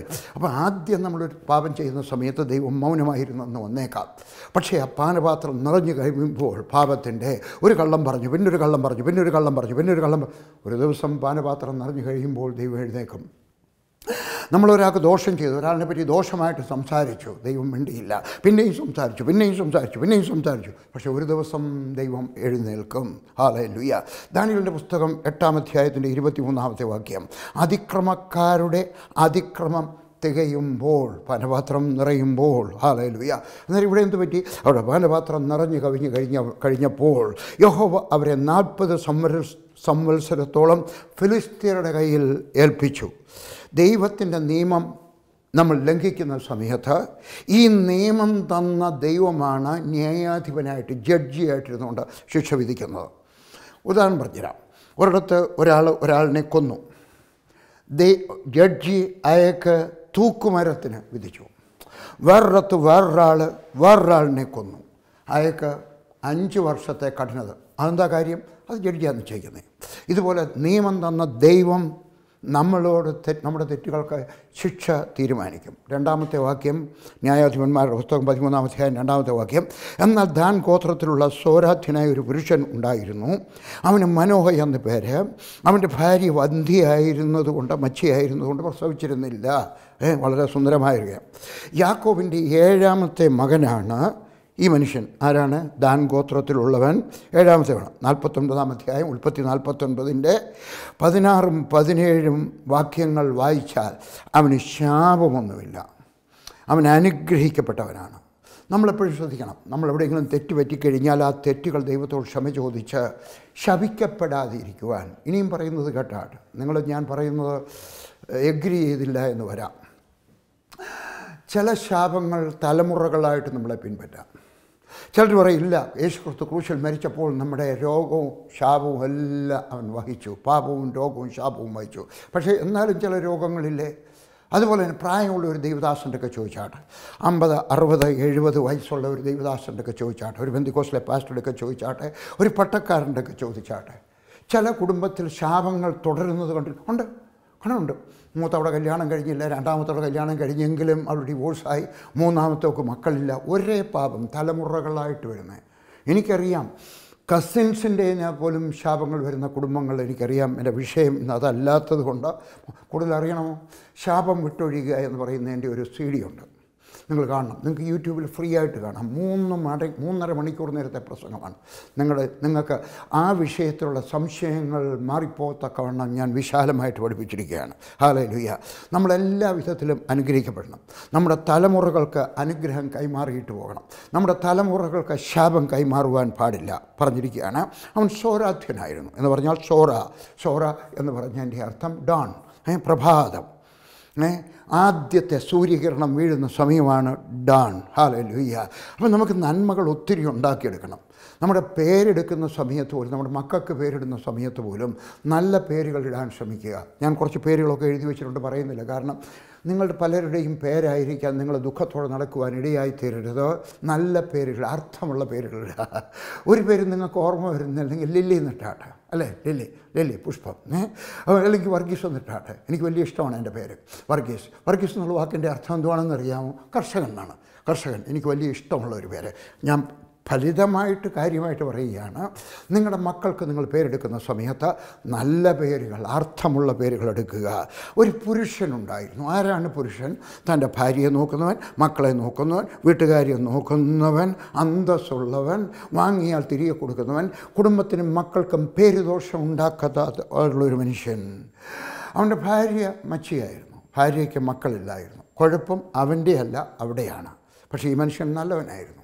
ഞാൻ തെളിയിച്ചു തരാം. ഭാര്യയ്ക്ക് കുഴപ്പമുണ്ടായിട്ടും ഭാര്യയെ ഡിവോഴ്സ് ചെയ്തില്ല. ഭാര്യ എന്നിട്ടും സ്നേഹിച്ചു. അതിനകത്ത് വാക്യങ്ങളുണ്ട്. ബഹുമാനിച്ചു. വെറും സ്നേഹിക്കുക മാത്രമല്ല, ബഹുമാനിച്ചു. 3-ാമത്തെ വാക്യം, ആ സ്ത്രീക്ക് യഹോവയുടെ ദൂതൻ പ്രത്യക്ഷനായി അവളോട് പറഞ്ഞത്, നീ വന്ധ്യയല്ലോ. ഞാൻ ചില സ്പീഡ് കൂടുതലാണെന്ന് പോകുന്നത്, ക്ഷമിക്കണം കേട്ടോ, എന്നെ അങ്ങനെ അധികം ഉണ്ടാക്കിയിരിക്കുന്നത്, ചില സ്പീഡ് കൂടുതലാണ് ഞാൻ. ആ സ്ത്രീക്ക് യഹോവയുടെ ദൂതൻ പ്രത്യക്ഷനായി അവളോട് പറഞ്ഞത്, നീ വന്ധ്യയല്ലോ, നീ മച്ചിയല്ലോ, പ്രസവിച്ചിട്ടുമില്ല, എങ്കിലും നീ ഗർഭം ധരിച്ച് ഒരു മകനെ പ്രസവിക്കും. ഹല്ലേലൂയ. ആ സ്ത്രീക്ക് പ്രത്യക്ഷനായി. എന്തുകൊണ്ടാണ് ആ സ്ത്രീക്ക് പ്രത്യക്ഷനായി? ആരാ പ്രത്യക്ഷനായത്? ഒരു ദൈവദൂതൻ. വേദപണ്ഡിതന്മാരുടെ അഭിപ്രായം, ഞാൻ പലതും പ്രസംഗിക്കുന്നതൊക്കെ ഒത്തിരി റിസർച്ച് ചെയ്തിട്ടാണ്, ഗവേഷണം നടത്തിയിട്ടാണ്. കാരണം ഞാൻ പറയുന്നത് തെറ്റുപറ്റാൻ പാടില്ല. ഒരിക്കൽ ഒരു സാഹിബ് എൻ്റെ പറഞ്ഞു, പ്രാവിന് ഒരു ചിറകിൽ 9 തൂവലും, വലിയ തൂവലും, മറ്റേ ചിറകിൽ 9 തൂവലും, വാലയിൽ 5 തൂവലുമാണ്. എനിക്കിഷ്ടപ്പെട്ടു. അപ്പോൾ 2 ചിറകിലും എന്തൊക്കെയാണ്? 9 കൃപാവരങ്ങൾ, 9 ഫലങ്ങൾ. കൊള്ളാം. ഇത് രണ്ടും കൂടെ ആയിട്ട് നടക്കണം, അല്ലേ? ഒന്ന് മാത്രമേ ഉള്ളെങ്കിൽ ഒരു വശത്തോട്ടേ പോകുന്നുള്ളൂ. പിന്നെ അതിനെ നിയന്ത്രിക്കുന്നതൊക്കെ ഈ 5 തൂവലുകളാണ്, 5 ശുശ്രൂഷകന്മാർ. എനിക്കിഷ്ടപ്പെട്ടു. ഞാനൊരു പുസ്തകം എഴുതി അബ്രഹാമിൻ്റെ ജീവിതത്തെപ്പറ്റി. പുസ്തകം പ്രസ്സിൽ അച്ചടിച്ചുകൊണ്ടിരിക്കുമ്പോഴാണ് ഒരു ദിവസം എൻ്റെ മോൻ പറഞ്ഞു, ഡാഡി വന്നിട്ട് നമ്മുടെ പ്രാവിനെ വളർത്തുന്നുണ്ടായിരുന്നു. ഈ പ്രാവിനൊന്നും എക്സർസൈസ് കൊടുക്കാം, വ്യായാമം കൊടുക്കാം. ഞങ്ങൾ വെച്ച് പ്രാവിനെ ഓടിച്ചു. ആ പ്രാവ് കറങ്ങി ഇങ്ങോട്ട് വന്നപ്പോഴാണ് നോക്കിയപ്പോഴാണ് 9 അല്ലല്ലോ. ഞാൻ പിടിച്ചിട്ട് എണ്ണി നോക്കിയപ്പോഴേക്ക് 20-ലധികം തൂവലുണ്ട് ഒരു ചിറകിൽ. മറ്റേതിനകത്ത് മറ്റേ വാലയിലും ഉണ്ട് ഒത്തിരി. പെട്ടെന്ന് ആ പുസ്തകം എനിക്ക് തിരികെ വാങ്ങിക്കേണ്ടി വന്നു. അതുകൊണ്ട് ഞാൻ റിസർച്ച് ചെയ്യും. കാരണം ഞാൻ പറയുന്നത് തെറ്റുപറ്റാൻ പാടില്ല. ഞാൻ പറയുന്നത് തെറ്റുപറ്റിക്കഴിഞ്ഞാൽ നിങ്ങൾ വേറൊരിടത്ത് പോയി പ്രസംഗിക്കുമ്പോൾ നിങ്ങൾ അപമാനിതരായിത്തീരും. അങ്ങനെ സംഭവിക്കാതെ ഇരിക്കാൻ ഞാൻ വളരെ ശ്രദ്ധിച്ചിട്ടാണ് പറയുന്നത്. ആ സ്ത്രീക്ക് പ്രത്യക്ഷപ്പെട്ടു. ആരായിരിക്കാം പ്രത്യക്ഷപ്പെട്ടത്? വേദപണ്ഡിതന്മാരുടെ അഭിപ്രായം മിക്കവാറും ഗബ്രിയേലായിരിക്കാം. കാരണം ഒരു ദൂതുമായിട്ട് പോകുന്നത് ഗബ്രിയേലാണ്. ആരെങ്കിലും രക്ഷിക്കാൻ പോകുന്നത് മിഖായേലാണ്. അതല്ലെങ്കിൽ അവരയക്കുന്ന ഒരു ദൂതനായിരിക്കാം. ആരോ ആയിക്കോട്ടെ, ഗബ്രിയേലാണെന്ന് നമുക്കങ്ങ് വിശ്വസിക്കാം. അല്ലെങ്കിൽ ഗബ്രിയേൽ പറഞ്ഞു വെച്ച ഒരാളായിരിക്കാം. ചെന്നിട്ട് പറയുകയാണ്, ഇപ്പോൾ ഞാനൊന്നുകൂടെ വായിക്കാം, 3-ാമത്തെ വാക്യം വായിക്കാം. ആ സ്ത്രീക്ക് പ്രത്യക്ഷനായ ദൂതനോട് പറഞ്ഞത്, നീ വന്ധ്യയല്ലോ. ഇംഗ്ലീഷിനകത്ത് ബിഹോൾഡ് നൗ എന്നാണ്. എന്ന് പറഞ്ഞാൽ കാണാൻ കൊള്ളാവുന്നൊരു കാര്യം. Behold now. ഞാൻ പല പ്രാവശ്യം പറഞ്ഞതാണ് എൻ്റെ വിചാരം, അല്ലേ? ഞാൻ ഈ പേന എടുത്ത് വെച്ച് പറയാനൊക്കത്തില്ല, ബിഹോൾഡ് മൈ പെൻ. എൻ്റെ പേന കണ്ടാലും ബിഹോൾഡ് കണ്ടാലും പറയാനൊക്കത്തില്ല. കാരണം ഇത് 16 20 രൂപ 22 രൂപയുടെ പേനയാണ്. എന്തോ കാണാനുള്ളതാണ്. എന്നാൽ ഞാൻ ആസ്ട്രേലിയയിലായിരിക്കുന്ന സമയത്ത് 2 വർഷത്തിന് മുമ്പ് ഒരു സഹോദരൻ, പേര് പറയുന്നില്ല, ഒരു സഹോദരൻ എനിക്കൊരു പേന അന്ന് കണ്ടപ്പോഴേ എനിക്ക് മനസ്സിലായ വില കൂടുതലാണ്. എനിക്കറിയാം, ഞാൻ പേര് കേട്ടിട്ടേ ഉള്ളൂ കേട്ടോ, പക്ഷേ കയ്യിൽ ആദ്യമായിട്ട് എടുക്കുകയാണ്. ഞാൻ കൊണ്ടുവന്നിട്ട് എനിക്ക് വില കൂടിയതൊന്നും ഉപയോഗിക്കുന്നത് ഇഷ്ടമല്ല. എല്ലാം വില കുറഞ്ഞതൊക്കെ, വില മീഡിയം അല്ലേ. അതുകൊണ്ട് ഞാൻ എൻ്റെ മകന് കൊടുത്തു. അവന് വലിയ വില കൂടി പേനയൊക്കെ ചിലപ്പോൾ പ്രയോജനപ്പെടും. വലിയ ആളുകളുടെ കൂടെ ഇരുന്ന ഒരു കോടിക്കണക്കിനുള്ള ഒരു കണക്കിനകത്ത് ഒപ്പിടേണ്ടി വരുന്ന സമയത്ത്, അവൻ്റെ അല്ല, കമ്പനിക്ക് വേണ്ടി അവൻ ഒപ്പിടുന്ന സമയത്ത്, കാരണം അവൻ ഫൈനാൻസിൻ്റെ ഡയറക്ടറാണ്, അവന് വലിയൊരു പേന എടുത്ത് വെച്ചിട്ട് ഒപ്പിടുന്നത് നല്ലതായിരിക്കും. അതുകൊണ്ട് ഞാൻ അവന് കൊടുത്തു. അവനും കണ്ടുപിടി പറഞ്ഞു, ഡാഡി ഇത് എവിടെ നിന്ന് കിട്ടി? ഞാൻ പറഞ്ഞു, ഓസ്ട്രേലിയയുടെ സഹോദരൻ. കാശ് കൊടുത്തല്ലോ. അല്ല, അവൻ മൊബൈൽ ഫോൺ എടുത്തിട്ട് അതിനകത്ത് വില അന്വേഷിച്ചു. 40,000 രൂപ, 42,000. ആ പേന എൻ്റെ കയ്യിലുണ്ടെങ്കിൽ എനിക്ക് പറയാനൊക്കെ, നോക്കിക്കേ ഈ പേന നോക്കിക്കേ. ഇവിടെ ദൈവത്തിൻ്റെ ദൂതൻ പറയാണ്, നോക്കിക്കേ, ബിഹോൾഡ് നൗ, ഇപ്പോൾ കണ്ടാലും, ഇപ്പോൾ കണ്ടാലും എന്ന് പറഞ്ഞാൽ നീ നിന്നെ തന്നെ കാണണം. മറ്റുള്ളവരെയല്ല, അവരുടെ കുറ്റമല്ല, അവരുടെ നിറമല്ല, അവരുടെ മുടന്തല്ല. പലരും നമ്മൾ മലയാളികൾക്ക് അങ്ങോട്ട് ദോഷമുണ്ട്. സാഹിബ്മാരോടൊക്കെ ചോദിച്ചാട്ടെ, അവരൊരിക്കലും ഒരാൾ മുടന്തനാണെങ്കിൽ, അയ്യോ അവൻ കണ്ടില്ലേ തളന്തി പോകുന്നേ, കണ്ട അവൻ ഞൊണ്ടിയായി, അങ്ങനെ പറയത്തില്ല അവർ. ഇല്ല, പറയത്തില്ല. അവരൊരിക്കലും പറയത്തില്ല. അടുത്ത് നിൽക്കുന്നവരൊക്കെ പോലും പറയത്തില്ല. നമ്മളങ്ങനെയല്ല, അയ്യോ നമ്മുടെ അന്നാമ്മയുടെ മോളെ കെട്ടിയവൻ്റെ കണ്ടായിരുന്നു, അവൻ ഞൊണ്ടിയാണ് നടക്കുന്നത് ചെറുതായിട്ട്. ഇല്ല, പറയരുത് കേട്ടോ. ഇവിടെ പറയാണ്, ദൈവദൂതൻ പറയാണ്, ബിഹോൾഡ് നൗ, നീ നിന്നെ തന്നെ നോക്കിയാലും, മറ്റുള്ളവരെ അല്ല, അവരുടെ കുറമല്ല, അവരുടെ നിറമല്ല, അവരുടെ മുടന്തല്ല, നിന്നെ തന്നെ നോക്കണം. മത്തായി എഴുതിയ സുവിശേഷം 7-ാം അധ്യായത്തിൻ്റെ 3-ാമത്തെ വാക്യം പറയുന്നു, യേശു പറഞ്ഞതാണ്, സ്വന്തം കണ്ണിലെ കോൽ ഓർക്കാതെ സഹോദരൻ്റെ കണ്ണിലെ കരട് നോക്കുന്നത് എന്താ? അല്ല, സ്വന്തം കണ്ണിൽ കോൽ ഇരിക്കെ നീ സഹോദരനോട് നില്ല്, നിൻ്റെ കണ്ണിൽ നിന്ന് കരട് എടുത്തു കളയട്ടെ എന്ന് പറയുന്നത് എങ്ങനെ? കപടഭക്തിക്കാരാ. ഞാനല്ല വിളിച്ചത്, യേശു ക്രിസ്തു വിളിച്ചാണ്. അങ്ങനെ പറയുന്നത് കപടഭക്തിയാണ്. എന്താ കാര്യം? മുമ്പേ സ്വന്തം കണ്ണിൽ നിന്ന് കോലെടുത്ത് കളയുക, പിന്നെ സഹോദരൻ്റെ കണ്ണിൽ നിന്ന് കരടെടുത്ത് കളയുവാൻ വെളിപ്പായി കാണും. നമ്മുടെ കുറ്റങ്ങളില്ലാത്ത, നമുക്കൊന്നും ഇല്ലാഞ്ഞിട്ടാണ് വേറൊരാളുടെ കുറ്റം പറയുന്നത്. അല്ല, നമുക്കെല്ലാവർക്കും കുറ്റമുണ്ട്. വേറൊരാളുടെ കുറ്റമുണ്ട്. അത് കാണിക്കണമെങ്കിൽ ആരോട് പറയണം? അവരോട് നേരിട്ട് എന്ന് പറയണം, അല്ലേ? അതുകൊണ്ട് പറയണം.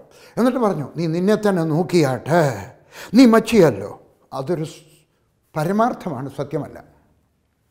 പരമാർത്ഥവും സത്യവും തമ്മിൽ വ്യത്യാസമുണ്ട്. There is A difference between fact and the truth. ഇപ്പോൾ ദൈവദൂതൻ പറയുന്നത് നിൻ്റെ അവസ്ഥ അതൊരു ഫാക്റ്റാണ്, അതൊരു പരമാർത്ഥമാണ്, എന്നാൽ സത്യമല്ല. സത്യം എന്ന് പറയുന്നത് ദൈവത്തിൻ്റെ വചനം പറയുന്നതാണ്. ഈ വചനത്തിനകത്ത് പറയുന്നതാണ് സത്യം. അതുകൊണ്ട് ദൈവദൂതൻ പറയാണ്, നീ മച്ചിയല്ലോ, അത് ഫാക്റ്റാണ്. ഹല്ലേലൂയ. ഇനിയും പറയുന്നത് കേട്ടാട്ടെ, സത്യത്തിന് വ്യത്യാസം വരത്തില്ല, എന്നാൽ ഫാക്റ്റിന്, പരമാർത്ഥത്തിന് വ്യത്യാസം വരാം. ദൈവത്തിന് വ്യത്യാസം തരുവാൻ കഴിയും. എന്നിട്ട് പറയുകയാണ്, നീ പ്രസവിച്ചിട്ടുമില്ല, നീ മച്ചിയാണ്, പ്രസവിച്ചിട്ടുമില്ല, ഗർഭം ധരിച്ചിട്ടില്ല. ഹല്ലേലൂയ. എന്നിട്ട് പറയുകയാണ്, നീ പ്രസവിച്ചിട്ടില്ല. പ്രസവിക്കാതെ അന്ന് മക്കളുണ്ടാകും. അന്നത്തെ കാലത്ത് പ്രസവിക്കാതെ മക്കളുണ്ടാകാം, അല്ലേ? ഹാഗാറിൻ്റെ അടുക്ക പോയില്ലേ അബ്രഹാം, മക്കളായിരുന്നു. അതുപോലെ തന്നെ യാക്കോബ് എത്ര മക്കളായിരുന്നു, വേറൊരു ദാസിയുടെ വേറെ. അപ്പോൾ അങ്ങനെ പറഞ്ഞിരിക്കുകയാണ്, ഇല്ല നിനക്ക് മക്കളുണ്ട്, നീ പ്രസവിച്ചിട്ടുമില്ല. പക്ഷേ അവൾ ഷോർട്ട് കട്ട് എടുത്തിട്ടില്ലെന്നാണ് പറയുന്നതിൻ്റെ അർത്ഥം. അവൾ പിടിവാശിയിൽ നിന്ന് കാണും, എനിക്ക് തന്നേ ഒക്കത്തുള്ളൂ, ദൈവമേ തന്നേ ഒക്കത്തുള്ളൂ. അവൾ എന്നും പ്രാർത്ഥിക്കുന്നവളായിരിക്കാം. ഹല്ലേലൂയ. എന്നിട്ട് വന്ന് പറയാണ്, എങ്കിലും, എനിക്കിഷ്ടപ്പെട്ട ഒരു വാക്ക് അടിവരയിടണം, എങ്കിലും നിനക്ക് ഒരു പ്രശ്നമുണ്ടോ? നിൻ്റെ വിവാഹം നടന്നിട്ടില്ല എങ്കിലും, നിനക്ക് മക്കളില്ല എങ്കിലും, നിനക്ക് വീടില്ല എങ്കിലും, നിനക്ക് സൗന്ദര്യമില്ല എങ്കിലും, നിൻ്റെ സഭ ചെറുതാണ് എങ്കിലും, നിൻ്റെ പുരയിടം ചെറുതാണ് എങ്കിലും, നിൻ്റെ വിദ്യാഭ്യാസം അധികമില്ല എങ്കിലും, നിൻ്റെ ഇംഗ്ലീഷ് മോശമാണ് എങ്കിലും, നിൻ്റെ കഴിവുകൾ ചെറുതാണ് എങ്കിലും നീ ഗർഭം ധരിച്ച് ഒരു മകനെ പ്രസവിക്കും. ദാസിയിലൂടെയല്ല, അഡോപ്റ്റ് ചെയ്യുകയുമല്ല. സ്വർഗസ്ഥനായ ദൈവം നിൻ്റെ പരമാർത്ഥം മാറ്റി, നിൻ്റെ ഫാക്റ്റ് മാറ്റിയിട്ട് നിന്നെ അനുഗ്രഹിക്കാനായിട്ട് സ്വർഗം ദൈവദൂതനെ അയച്ചിരിക്കുകയാണ്. പറയുകയാണ്, നീ ഗർഭം ധരിക്കും, നീ പ്രസവിക്കും, നീ മുല കുടിപ്പിക്കും, നീ വളർത്തിയെടുക്കും. ഹല്ലേലൂയ. നീ ഇത്രയും നാൾ കാത്തിരുന്നത്, നീ പ്രാർത്ഥിച്ചത് നന്നായി. അതുകൊണ്ട് അവളുടെ അടുക്കൽ വന്നേ. കാരണം കരയുന്നത് അവളായിരിക്കാം. അന്നത്തെ കാലത്ത് ഒത്തിരി വർഷങ്ങൾക്ക് മുമ്പാണ്. യേശു ക്രിസ്തു ജനിക്കുന്നതിന് ഏകദേശം 1000 വർഷങ്ങൾക്ക് മുമ്പ് എന്ന് പറഞ്ഞാൽ ഇന്നേക്ക് ഏകദേശം 3000 വർഷങ്ങൾക്ക് മുമ്പ്. എൻ്റെ കൊച്ചുനാളിൽ പോലും, എനിക്ക് 79 വയസ്സായല്ലോ, 70 വർഷത്തിന് മുമ്പ് പോലും ഒരു സ്ത്രീക്ക് മക്കളില്ലെങ്കിൽ അവളെ കല്യാണത്തിന് കൊണ്ടുപോകത്തില്ല. ചോറെണ്ണം കൊണ്ടുപോകും, പക്ഷേ കല്യാണത്തിന് കൊണ്ടുപോകത്തില്ല. പ്രധാനപ്പെട്ട കാര്യങ്ങൾക്കൊന്നും വരത്തില്ല. ഒരു വീഡിയോ ഡെഡിക്കേഷൻ ചെയ്യുമ്പോൾ അവളെ കാണത്തില്ല, അവളവിടെ നിൽക്കാൻ പാടില്ല. അപ്പോൾ അന്ന് അവൾ ലജ്ജിതയാണ്. എന്നിട്ട് പറയുകയാണ്, നിൻ്റെ ലജ്ജ മാറ്റുവാനാണ് ഞാൻ വന്നിരിക്കുന്നത്. ആരാണ്ടോട് സംസാരിക്കുകയാണ്. എൻ്റെ സ്വർഗസ്ഥനായ ദൈവം ഇന്ന് എന്നെ ഇവിടെ ദൈവദൂതനെ പോലെ അയച്ചിരിക്കുന്നത്. ദൈവദൂതനെ പോലെ, ദൈവദൂതനായിട്ടല്ല, ദൈവദൂതനെ പോലെ അയച്ചിരിക്കുന്നതോ നിൻ്റെ സ്ഥിതിക്ക് വ്യത്യാസം വരുത്തി നിൻ്റെ ലജ്ജ മായ്ക്കുവാനാണ്. നീ പ്രസവിക്കും, നീ മുല കുടിപ്പിക്കും, നീ വളർത്തിയെടുക്കും. ഹല്ലേലൂയ. ഇത്രയും ദൈവം ചെയ്യും. ശ്രദ്ധിച്ചു കേൾക്കണം. ഇനി നീ ചെയ്യേണ്ട ചില കാര്യങ്ങൾ. എല്ലാവർക്കും അനുഗ്രഹം വേണം. എനിക്ക് കുറച്ചുകൂടെ ഭൂമി വേണം, എനിക്ക് കുറച്ചുകൂടെ വീട് വേണം, എനിക്ക് നല്ലൊരു ജോലി വേണം, എൻ്റെ മക്കളെല്ലാം ജോലി പഠിക്കണം. പക്ഷേ നീ ചെയ്യേണ്ടത് പറയുമ്പോഴത്തേക്ക് പറയും ഇത് ചില കട്ടിയാണ്. 4-ാമത്തെ വാക്യം ഞാൻ വായിക്കട്ടെ. 4-ാമത്തെ വാക്യം. ആകയാൽ നീ സൂക്ഷിച്ചു കൊള്ളണം. അനുഗ്രഹം വേണമോ? നീ സൂക്ഷിച്ചു കൊള്ളണം. നീ വീഞ്ഞും മദ്യവും കുടിക്കരുത്, അശുദ്ധമായതൊന്നും തിന്നുകയും അരുത്. നീ ഗർഭം ധരിച്ചൊരു മകനെ പ്രസവിക്കും. അപ്പോൾ നീ വീഞ്ഞ് കുടിക്കരുത്. 3 കാര്യങ്ങൾ. നീ വീഞ്ഞ് കുടിക്കരുത്, നീ മദ്യം കുടിക്കരുത്. വീഞ്ഞെന്ന് പറഞ്ഞാൽ ബിയർ അല്ലേ, വില കുറഞ്ഞ വീര്യം കുറഞ്ഞ മദ്യം കുടിക്കരുത്, മദ്യം കുടിക്കരുത്. അശുദ്ധമായതൊന്നും തിന്നുകയും അരുത് എന്ന് പറഞ്ഞാൽ കഞ്ചാവ് അടിക്കരുത്, എന്ന് പറഞ്ഞാൽ മൂക്കുപൊടി വലിക്കരുത്. ഇന്നത്തെ കാലത്ത് മൂക്കുപൊടി എന്തായാലും കുറഞ്ഞു വരികയാണ്. വെറ്റ മുറുക്കാൻ തിന്നരുത്, പോയില തിന്നരുത്, പിന്നെന്തുവാ പാൻ മസാല ഇല്ലേ, അത് തിന്നാൻ പാടില്ല. അന്നേരം ഇത് കേൾക്കുന്നവർക്ക് വേണമെങ്കിൽ പറയും ഇത് വലിയ കട്ടിയാണ് അല്ലേ. കട്ടിയുള്ള അനുഗ്രഹം വേണമെങ്കിൽ കട്ടിയുള്ള കൽപ്പനകൾ മാനിക്കണം കേട്ടോ. അനുഗ്രഹം വേണമെങ്കിൽ, കട്ടിയുള്ള അനുഗ്രഹം വേണമെങ്കിൽ കട്ടിയുള്ള നിബന്ധന, കട്ടിയുള്ള ഉപദേശങ്ങൾ പാലിക്കണം. ഹല്ലേലൂയ.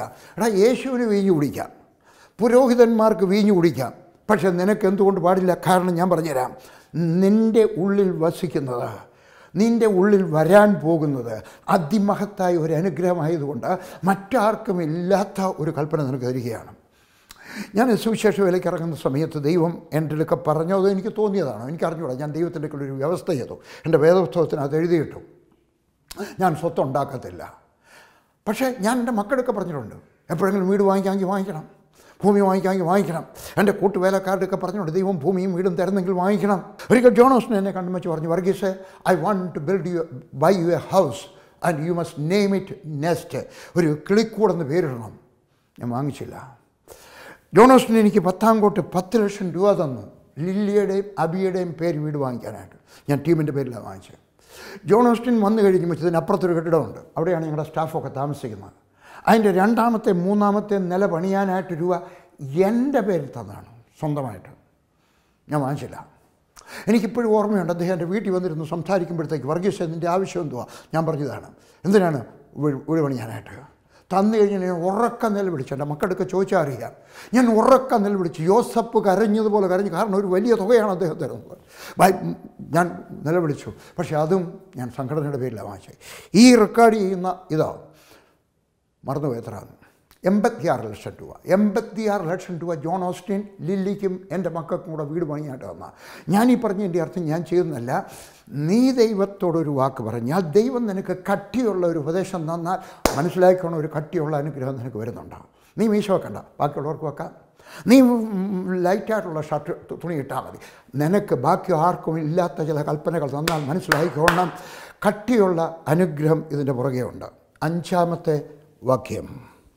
നീ ഗർഭം ധരിച്ചൊരു മകനെ പ്രസവിക്കും, അവൻ്റെ തലയിൽ ക്ഷൗരക്കത്തി തൊടുവിക്കരുത്. ബാലൻ ഗർഭം മുതൽ ദൈവത്തിന് നാസീറായിരിക്കും. അവൻ ഇസ്രായേലിനെ ഫിലിസ്ത്യരുടെ കയ്യിൽ നിന്ന് രക്ഷിക്കുവാൻ തുടങ്ങും. നീ മകനെ പ്രസവിക്കും, നീ അവന് മുല കൊടുക്കും, നീ അവനെ വളർത്തും. ഇനി അതുകൊണ്ട് ചെയ്യണം, നീ വീഞ്ഞു കുടിക്കരുത്. പക്ഷേ അതുപോലെ തന്നെ നീ കൊണ്ടാകാൻ പോകുന്ന കുഞ്ഞിനും ചില നിബന്ധനകളുണ്ട്. നിൻ്റെ ശുശ്രൂഷയ്ക്കും കുറേ നിബന്ധനകളുണ്ട്, എൻ്റെ സംഘടനയ്ക്ക് കുറേ നിബന്ധനകളുണ്ട്. അത് ബാക്കിയുള്ളവർക്ക് വേണമെന്നില്ല. വേറൊരു സംഘടനയെ നിങ്ങൾ ആളുകളെ എടുക്കത്തില്ല, വേറൊരാൾ സ്ഥാപിച്ച സഭ ഞങ്ങൾ എടുക്കത്തില്ല. അവർ ഞങ്ങളുടെ 10 വേലക്കാരെ എടുത്തെന്ന് വരും, പക്ഷേ ഞങ്ങൾ എടുക്കത്തില്ല. കാരണം എൻ്റെ കുഞ്ഞിനും ചില നിബന്ധനകളുണ്ട്.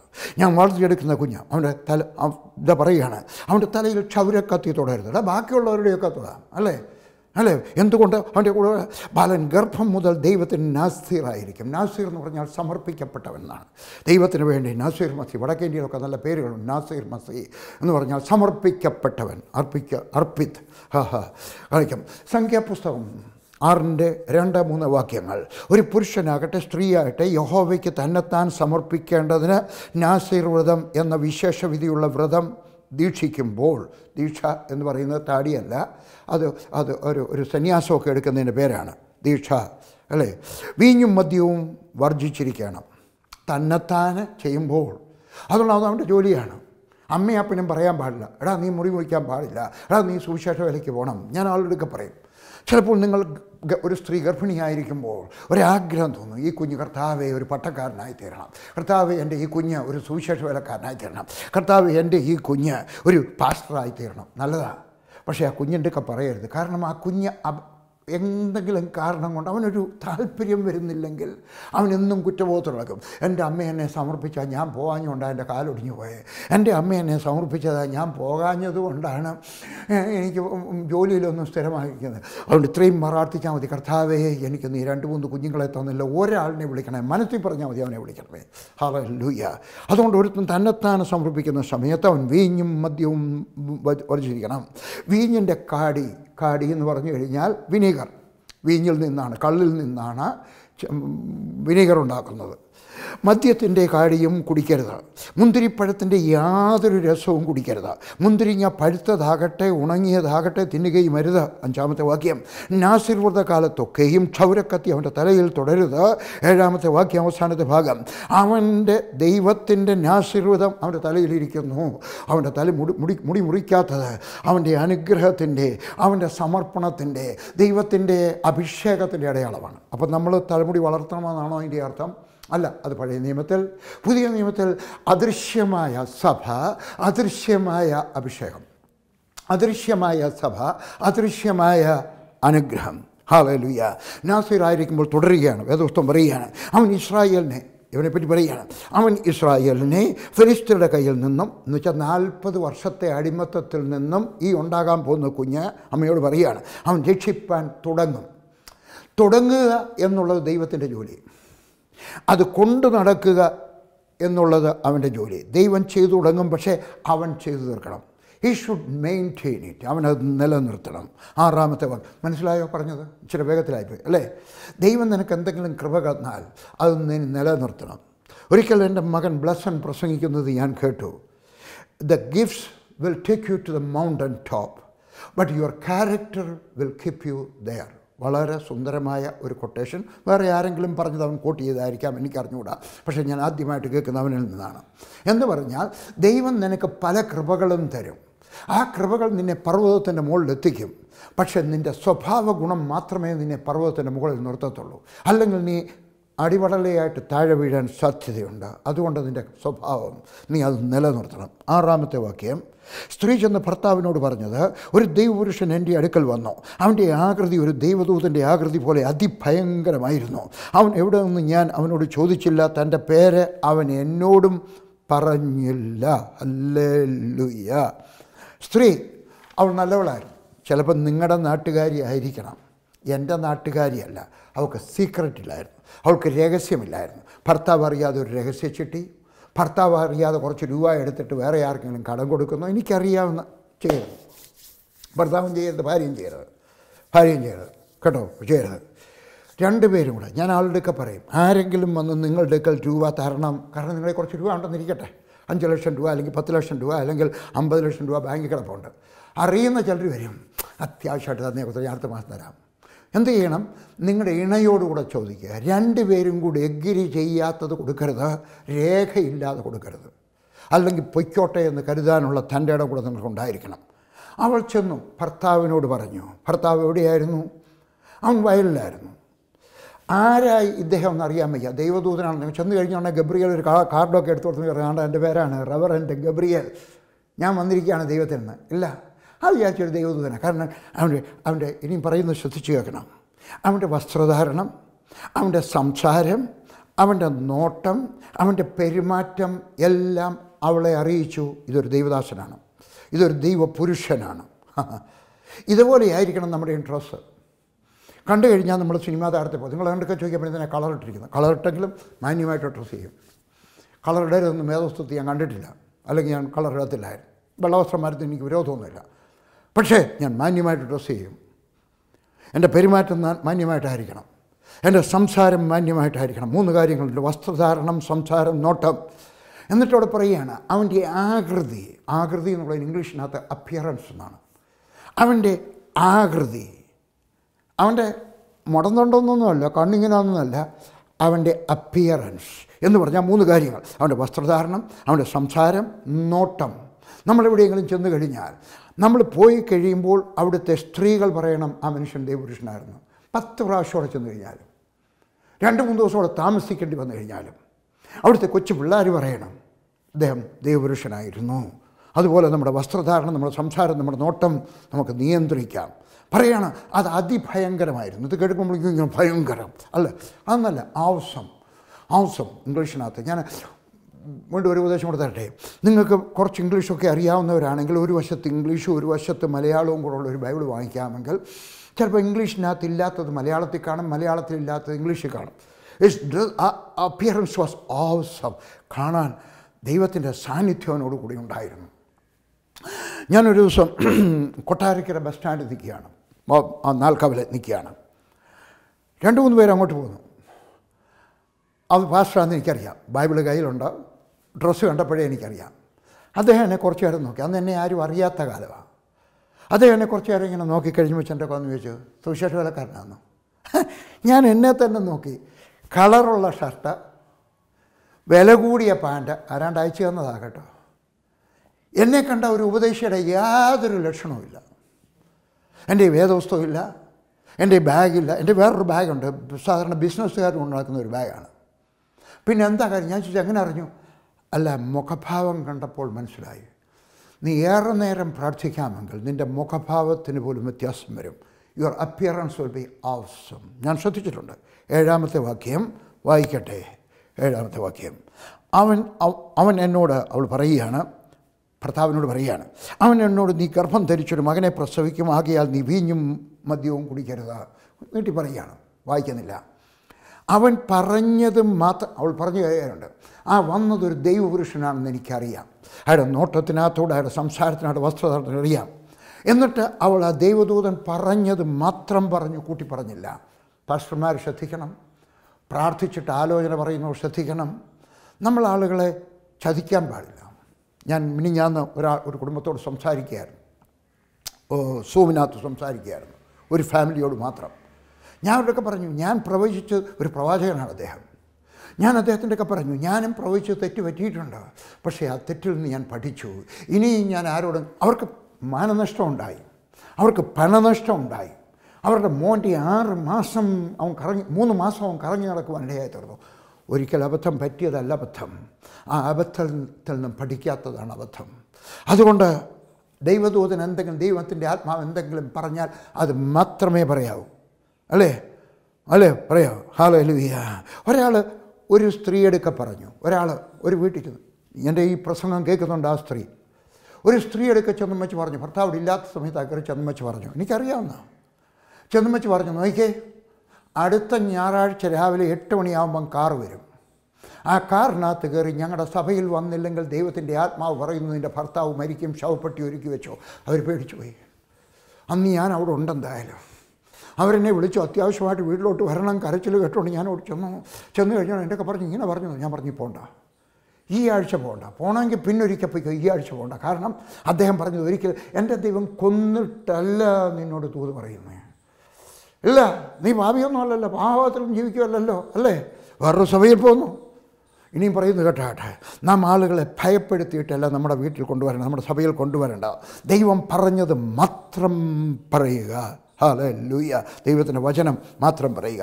8-ാമത്തെ വാക്യം. മനോഹ യഹോവയോട് പ്രാർത്ഥിച്ചു, കർത്താവെ, നീ അയച്ച ദൈവപുരുഷൻ വീണ്ടും ഞങ്ങളുടെ അടുക്കൽ വന്ന് ജനിക്കാനിരിക്കുന്ന ബാലൻ്റെ കാര്യത്തിൽ ഞങ്ങൾക്ക് ഉപദേശിച്ചു തരുമാറാകട്ടെ എന്ന് പറഞ്ഞു. ഹല്ലേലൂയ. 1-ാമത്തെ കാര്യം, അവന് പ്രാർത്ഥിക്കാൻ അറിയാമായിരുന്നു. ഞാൻ നിങ്ങൾക്ക് ചോദിക്കാൻ പോവുക, നിങ്ങൾക്ക് പ്രാർത്ഥിക്കാൻ അറിയാമോ? അമ്മയപ്പന്മാരോടൊക്കെ ചോദിക്കാം, നിങ്ങളുടെ മക്കളെ പ്രാർത്ഥിക്കാൻ പഠിപ്പിച്ചിട്ടുണ്ടോ? നിങ്ങളുടെ മക്കളെ നിങ്ങൾ MBBSകാരാക്കിയിരിക്കാം, നിങ്ങളുടെ മക്കളെ നിങ്ങൾ എൻജിനീയർ ആക്കിയിരിക്കാം, നിങ്ങളുടെ മക്കളെ നിങ്ങൾ IASകാരാക്കിയിരിക്കാം, നിങ്ങളുടെ മക്കൾക്ക് നീ പൈലറ്റ് ലൈസൻസ് വാങ്ങിച്ചു കൊടുത്തിരിക്കാം. പക്ഷേ ഇതല്ല വലിയ സമ്പത്ത്. യഥാർത്ഥ സമ്പത്ത് അവർക്ക് പ്രാർത്ഥിക്കാൻ അറിയാമെന്നുള്ളതാണ്. പ്രാർത്ഥിക്കാൻ അറിയാൻ വയ്യായെങ്കിൽ അപ്പൻ്റെ കുഴപ്പമാണ്. അപ്പൻ്റെ ജോലിയാണ് പ്രാർത്ഥിക്കാൻ പഠിപ്പിക്കുക. ഓർത്തഡോക്സുകാരനാണ് അന്നത്തെ കാലത്ത് യാക്കോബായുള്ളൂ. എൻ്റെ അപ്പനാണ് ഞങ്ങളെ മക്കളെ 7 പേരെയും പ്രാർത്ഥിക്കാൻ പഠിപ്പിച്ചു. 7 പേരെ എല്ലാ ദിവസവും പ്രാർത്ഥിക്കണം. ഒരു ദിവസമല്ല, എല്ലാ ദിവസവും. ഞായർ, തിങ്കൾ, ചൊവ്വ, ബുധൻ, വ്യാഴം, വെള്ളി, ശനി, ഞായർ, തിങ്കൾ, ചൊവ്വ, ബുധൻ, എല്ലാ ദിവസവും വൈകുന്നേരം 7 പേരും പ്രാർത്ഥിക്കണം. അത് കഴിയുമ്പോൾ അമ്മച്ചിയോ പപ്പായോ പ്രാർത്ഥിക്കും. അടുത്ത ദിവസം വേറെ ആൾ. പക്ഷേ 7 മക്കളെ ഞങ്ങളെ പ്രാർത്ഥിക്കാൻ പഠിപ്പിച്ചു. ഞാനൊരിക്കൽ ഒരു സ്ഥലത്തായിരിക്കുന്ന സമയത്ത് എൻ്റെ ഒരു സപ്പോർട്ടർ മരിച്ചുപോയി. ഞാൻ അവിടെ നിൽക്കുമ്പോഴാണ് മരിച്ചു, ആശുപത്രിയിൽ. എനിക്ക് ഉച്ചയ്ക്ക് വിളിച്ച് കുറച്ച് രൂപയൊക്കെ തന്നു. വേറൊരു വിദേശ രാജ്യത്താണ്, മലയാളി. കുറച്ച് രൂപയൊക്കെ തന്നു. വേറൊരു സാധനമൊക്കെ തരാൻ നോക്കി. ഞാൻ പറഞ്ഞു അത് കൊണ്ടുപോകാൻ എനിക്ക് വലിയ പ്രയാസമാണ്, വെയിറ്റുള്ള സാധനമാണ്, വേണ്ട. എനിക്ക് വലിയ ഉപയോഗമുള്ളതാണ്, പക്ഷേ കൊണ്ടുപോകാനൊക്കത്തില്ല. ഒരു ഫിലിം പ്രോജക്റ്റാണ്, വേണ്ട. ശരി, ഞാനിങ്ങ് പോരുന്നു. കുറച്ച് കഴിഞ്ഞ് ഫോൺ വന്നു, അദ്ദേഹം ആശുപത്രിയിൽ അഡ്മിറ്റാണ്. ഞാൻ അവിടെ ചെന്നു, ഞാൻ പ്രാർത്ഥിച്ചു. ആ മനുഷ്യൻ മരിച്ചു. ഞാൻ കണ്ടു മെഷീനകത്ത് ഇങ്ങനെ ലൈൻ പോന്നു, ഇങ്ങനെ പോന്നു. പെട്ടെന്ന് ബ്രേക്കായി. എനിക്ക് മനസ്സിലായി മരിച്ചെന്നു. അദ്ദേഹം വെളിയിൽ വന്നിട്ട്, ഡോക്ടർ വെളിയിലോട്ട് വന്നു കഴിഞ്ഞു. ഡോക്ടർ മലയാളിയാണ്. ഡോക്ടർ വെളിയിലോട്ട് വന്ന് പറഞ്ഞത് ആരാണ്? അദ്ദേഹത്തിൻ്റെ റിലേറ്റീവ്സോട്, അദ്ദേഹത്തിൻ്റെ മോനോടുണ്ട്, 10-22 വയസ്സുള്ള ചെറുപ്പക്കാരൻ. പറഞ്ഞു, I am very sad to tell you, your father just passed away. നിന്നോട് പറയുന്നത് എനിക്ക് സങ്കടമുണ്ട്, എൻ്റെ അപ്പൻ ഇപ്പോൾ മരിച്ചുപോയി. അവൻ കരയാൻ തുടങ്ങി. അങ്ങോട്ട് ചെന്ന് പറഞ്ഞു, ഞാൻ അവനെ വിളിച്ചു, വെളിയിലോട്ട് കൊണ്ടുവന്നു. ഞാൻ പറഞ്ഞു, നിൻ്റെ കാർ എവിടെ? അവിടെ നിൽക്കും. പറഞ്ഞു, കാറിനകത്ത്. ഞാൻ പറഞ്ഞു, പ്രാർത്ഥിക്കരുത് ദൈവം നിനക്ക് ബലം തരാനായിട്ട്. കാരണം നിനക്ക് അമ്മയുണ്ട്, യൗവനക്കാരത്തിയായ അമ്മ. എത്ര വയസ്സ് വേണം അമ്മയ്ക്ക്? 45 വയസ്സ് വേണം, 50 വയസ്സിന് താഴെ. ഞാൻ കണ്ടതാണ് അമ്മയെ നേരത്തെ. ഒന്ന് ഉച്ചയ്ക്ക് ഞാൻ അവിടെ ചെന്നപ്പം കണ്ടതാണ്. നിൻ്റെ അമ്മ യൗവനക്കാരത്തിയാണ്. നിനക്ക് 2 സഹോദരിമാരുണ്ട്. അവരെ ആരെ ആശ്വസിപ്പിക്കും? ഞാനെങ്ങനെ ആശ്വസിക്കും? എൻ്റെ പെങ്ങന്മാരെ ആര് കെട്ടിക്കും? എനിക്ക് എവിടുന്ന്? ഞാൻ പറഞ്ഞ് പ്രാർത്ഥിച്ചാട്ടെ. ആ കൊച്ചൻ, എൻ്റെ സപ്പോർട്ടറായ മോൻ കൊച്ചൻ ഒരു പരമാർത്ഥം പറഞ്ഞ് എനിക്ക് പ്രാർത്ഥിക്കാൻ അറിഞ്ഞപ്പോൾ എനിക്ക് അവൻ്റെ അപ്പനോട് ദേഷ്യം വന്നു, അവൻ്റെ അമ്മയോട് ദേഷ്യം വന്നു, അവൻ്റെ പള്ളിയിലെ പട്ടക്കാരനോട് എനിക്ക് ദേഷ്യം വന്നു. അവരുടെ രൂപ വാങ്ങിച്ചിട്ട് എന്ത് പ്രയോജനം? അവനെ പ്രാർത്ഥിക്കാൻ പഠിപ്പിച്ചില്ല. ഞാൻ പറഞ്ഞു, യേശുവിനെ രക്ഷിതാവായിട്ട് സ്വീകരിച്ചു. അതെന്തുവാ? അതും അറിയത്തില്ല. ഞാൻ പറഞ്ഞു കൊടുത്തു. അവനെ കൊണ്ട് ആ കാറിലിരുത്തി അവനെ യേശു ക്രിസ്തുവിനെ രക്ഷിതാവായിട്ട് സ്വീകരിച്ചു. ഞാൻ പറഞ്ഞു തരാം പ്രാർത്ഥിക്കാനായിട്ട്. ഞാൻ പറഞ്ഞു കൊടുത്തു പോലെ പ്രാർത്ഥിച്ചു. യേശുവേ, എന്നോട് കൃപ തോന്നണമേ, എൻ്റെ അമ്മയെ ആശ്വസിപ്പിക്കാൻ, എൻ്റെ സഹോദരിമാരെ ആശ്വസിപ്പിക്കാൻ എനിക്ക് ബലം തരണമേ കർത്താവേ, അവരെ ആശ്വസിപ്പിക്കാൻ ബലം തരണമേ. പ്രാർത്ഥിച്ചു കഴിയുമ്പോൾ ഞാൻ പറഞ്ഞു, കാർ സ്റ്റാർട്ട് ചെയ്യും, വീട്ടിലോട്ട് പോകാം. വെളിയിലായതുകൊണ്ട് നമുക്ക് ശവശരീരത്തോട് തൊടാൻ അവകാശമില്ല. അവന് വീട്ടിലോട്ട് പോകാം. ഞാൻ അവനെ ശ്രദ്ധിക്കുകയായിരുന്നു. എനിക്കിപ്പോഴും നല്ലൊരു ഓർമ്മയുണ്ട്. അവനോടോട്ട് ചെന്ന് കഴിഞ്ഞിട്ട് ബെല്ലടിച്ചു കഴിഞ്ഞിട്ട് അവൻ്റെ അമ്മയും പെങ്ങന്മാരും കൂടെ ഓടി വന്നു. അവർ വിവരം അറിയണമല്ലോ. ഓടി വന്നു, മോനെ എന്തുകൊണ്ട് വിശേഷം? ഞാൻ ആ കൊച്ചൻ്റെ മുഖത്തോട്ട് നോക്കി. അവൻ ചിരിച്ചുകൊണ്ട് പറഞ്ഞു, മമ്മി വിഷമിക്കരുത്, മമ്മി കരയരുത്, പെങ്ങളെ അമ്മാമ്മേ കരയരുത്, ഇളയ പെങ്ങളൊക്കെ പറഞ്ഞു കരയരുത്, ഞാൻ നിങ്ങളുടെ കാര്യം നോക്കിക്കോളാം. അപ്പച്ചനില്ല, പക്ഷേ ഞാനുണ്ടോ. ഞാൻ വിചാരിച്ചോടാ ധൈര്യം എവിടെ നിന്ന് കിട്ടി? പ്രാർത്ഥിച്ചോ. ഹല്ലേലൂയ. 2-3 ദിവസം കഴിഞ്ഞിട്ട് അവരുടെ ശവടൊക്കെ ഞാൻ ആ സ്ഥലത്തുണ്ടായിരുന്നത് കൊണ്ടാണ് ഞാൻ പള്ളിയിൽ ചെന്ന് കഴിഞ്ഞപ്പോൾ അപ്പൻ്റെ ശവശരീരം വെച്ചിരിക്കുകയാണ്. ആ കൊച്ചൻ അവിടെ നിൽപ്പുണ്ട്. അവിടെയൊക്കെ വെളി രാജ്യങ്ങളിലൊക്കെ നല്ലപോലെ ഡ്രസ്സ് ചെയ്തിട്ടാണ് നിൽക്കുന്നത്. അപ്പോൾ അവിടെ നിൽപ്പുണ്ട്. ഞാൻ അങ്ങോട്ട് ചെന്ന് കഴിഞ്ഞിട്ട് അപ്പൻ്റെ മുഖത്തോട്ട് നോക്കി, ശവശരീരത്തോട്ട് കൊച്ചൻ്റെ മുഖത്തോട്ട് നോക്കി. കൊച്ചൻ എൻ്റെ ഒരു ഒറ്റ വാചകം പറഞ്ഞു, താങ്ക് യു, നന്ദി. എന്തോത്തിന് നന്ദി? പ്രാർത്ഥിക്കാൻ പഠിപ്പിച്ചതിന്. നിങ്ങളുടെ മക്കളെ നിങ്ങൾ പ്രാർത്ഥിക്കാൻ പഠിപ്പിച്ചില്ലെങ്കിൽ അച്ചായ പറയുന്നത് കേട്ടാട്ടെ, അമ്മാമ്മയെ പറയുന്നത് കേട്ടാട്ടെ. മക്കൾക്ക് വിദ്യാഭ്യാസം കൊടുത്താൽ പോരാ, ചോറ് കൊടുത്താൽ പോരാ, മസിൽ കൊടുത്താൽ പോരാ, ഒരു വീട് പണിത് കൊടുത്താൽ പോരാ, പിന്നെ എന്ത് വേണം? അവരെ പ്രാർത്ഥിക്കാൻ പഠിപ്പിക്കുക. സ്വത്തില്ലാത്ത മനുഷ്യൻ ഞാൻ. എൻ്റെ മക്കൾ മരിച്ചു കഴിഞ്ഞാൽ എൻ്റെ 3 മുണ്ടുണ്ട്, 5-6 പാൻറ്റുണ്ട്, 10-15 ഷർട്ടുണ്ട്. ടി വിക്കകത്ത് പ്രസംഗിക്കേണ്ടി വേണ്ട ഷർട്ട് കൂടുതലുള്ളത്. എൻ്റെ മക്കൾക്ക് വേറെ ഒന്നും കിട്ടിയില്ലേലും എനിക്കൊരു കാര്യം അറിയാം, അവർക്കെല്ലാവർക്കും സകലർക്കും പ്രാർത്ഥിക്കാൻ അറിയാം, സകല ആവശ്യത്തിനും. ഹല്ലേലൂയ. നിങ്ങളെ മക്കളെ പ്രാർത്ഥിക്കാൻ പഠിപ്പിക്കാത്ത, ഹല്ലേലൂയ, പുരുഷൻ വെറും ഒരു ചീത്ത പറയട്ടെ, തന്തയാണ് എന്ന് പറഞ്ഞ ജന്മം കൊടുത്തവനാണ്, മാതാപിതാക്കളല്ല, പിതാവല്ല, അപ്പനല്ല. ഒരു അപ്പൻ എന്ന് പറയുന്നത് ആരാണ്? അമ്മയെന്ന് പറയുന്നത് ആരാണ്? പ്രാർത്ഥിക്കാൻ പഠിപ്പിക്കുന്നത് അവരാണ് മാതാപിതാക്കൾ. മാതാപിതാക്കൾക്ക് ചുമതലയുണ്ട്. ചുമതല ചെയ്തു തീർക്കുവാൻ മാത്രം മാതാപിതാക്കളായാൽ പോരാ, പിന്നെയോ അവരെ പ്രാർത്ഥിക്കാൻ പഠിപ്പിക്കണം. ലൂക്കോസിൻ്റെ സുവിശേഷം 2-ാം അധ്യായത്തിൻ്റെ 41-ാമത്തെ വാക്യത്തിൽ പറയുന്നു, യേശുവിൻ്റെ അമ്മയപ്പന്മാർ, തന്തയും തള്ളയുമല്ല, അമ്മയപ്പന്മാർ, ജന്മം കൊടുത്തവനും ജന്മം പ്രസവിച്ചോടുമല്ല മാതാപിതാക്കൾ. Hallelujah, hallelujah. എന്നിട്ട് ഈ മനുഷ്യൻ പ്രാർത്ഥിക്കുകയാണ്. അയാൾ പ്രാർത്ഥിക്കുകയാണ്. എങ്ങനെ പ്രാർത്ഥിച്ച്? മലയാളത്തിൽ എങ്ങനെയാണ്? കർത്താവേ. ഇംഗ്ലീഷിനകത്ത് അങ്ങനെയല്ല, ഓ മൈ ലോഡ്. 8-ാമത്തെ വാക്യം. മനോഹ യഹോവയോട് പ്രാർത്ഥിച്ചു, കർത്താവെ, നീ അയച്ച ദൈവപുരുഷൻ വീണ്ടും ഞങ്ങളുടെ അടുക്കൽ വന്ന് ജനിക്കാണ്ടിരിക്കുന്ന ബാലൻ്റെ കാര്യത്തിൽ ഞങ്ങൾക്ക് ഉപദേശിച്ചു തരുമാറാകട്ടെ എന്ന് പറഞ്ഞു. ഇംഗ്ലീഷിനകത്ത് ഓ മൈ ലോഡ് എന്ന് പറഞ്ഞാൽ ഹൃദയത്തിൻ്റെ അടിത്തട്ടിൽ നിന്നുള്ളൊരു നിലവിളിയായിരുന്നു. വെറുതെ പ്രാർത്ഥിക്കുകയല്ല. നമുക്ക് പല വിധത്തിൽ പ്രാർത്ഥിക്കാം. നല്ലവനായ എൻ്റെ കർത്താവേ, നീ പറയുന്നിടത്തൊക്കെ ഞാൻ പൊയ്ക്കോളാം കർത്താവേ, നീ എനിക്കൊരു മോനെ തന്നാൽ മതി കർത്താവേ, ഞാൻ അവനെ ദൈവം അതല്ല കേൾക്കുന്നത്. നിൻ്റെ ഹൃദയത്തിൻ്റെ അടിത്തട്ടിൽ നിന്നുള്ളൊരു പ്രാർത്ഥന, ഓ മൈ ലോഡ്. 2-ാമത്തെ കാര്യം, എൻ്റെ ഭാര്യയ്ക്ക് പ്രത്യക്ഷപ്പെട്ട ഭാര്യയുടെ അടുക്കൽ വന്ന ദൈവപുരുഷൻ മാലാഖയാണെന്ന് അവർക്ക് ആർക്കും അറിയത്തില്ല, ദൈവദൂതനാണെന്ന് അറിയത്തില്ല, ആരും ഒരു പാസ്റ്ററാണെന്നാണ് വിചാരിച്ച് പറഞ്ഞു, ഓ മൈ ഗോഡ്. ഹൃദയത്തിൻ്റെ അടിത്തട്ടിൽ നിന്നൊരു നിലവിളി. എന്നിട്ട് പറയണം, ആ ദൈവപുരുഷൻ വീണ്ടും ഞങ്ങളുടെ അടുക്കൽ വരട്ടെ. അയാൾക്ക് വിശ്വാസം ഉണ്ടായിരുന്നു. ദൈവം ഒരിക്കൽ ചെയ്തത് വീണ്ടും ചെയ്യും. ഞാൻ നിങ്ങളുടെയൊക്കെ പറയുകയാണ്, നിങ്ങൾക്ക് ഒരു പ്രശ്നം വന്നു കഴിയുമ്പോൾ നിങ്ങൾക്കൊരു വിശ്വാസം ഉണ്ടാകണം. എന്താ? ദൈവം ഒരിക്കൽ എനിക്ക് വേണ്ടി ചെയ്തതാ, ഒരിക്കൽ ആ വ്യക്തിക്ക് വേണ്ടി ചെയ്തതാ, ഒരിക്കൽ PG വർഗീസിന് വേണ്ടി ചെയ്തതാ, ഒരിക്കൽ വേറൊരു ദൈവദാസന് വേണ്ടി ചെയ്തതാ, അവൻ വീണ്ടും ചെയ്തതാണ്. എൻ്റെ ദൈവം ആരാണെന്നറിയാമോ?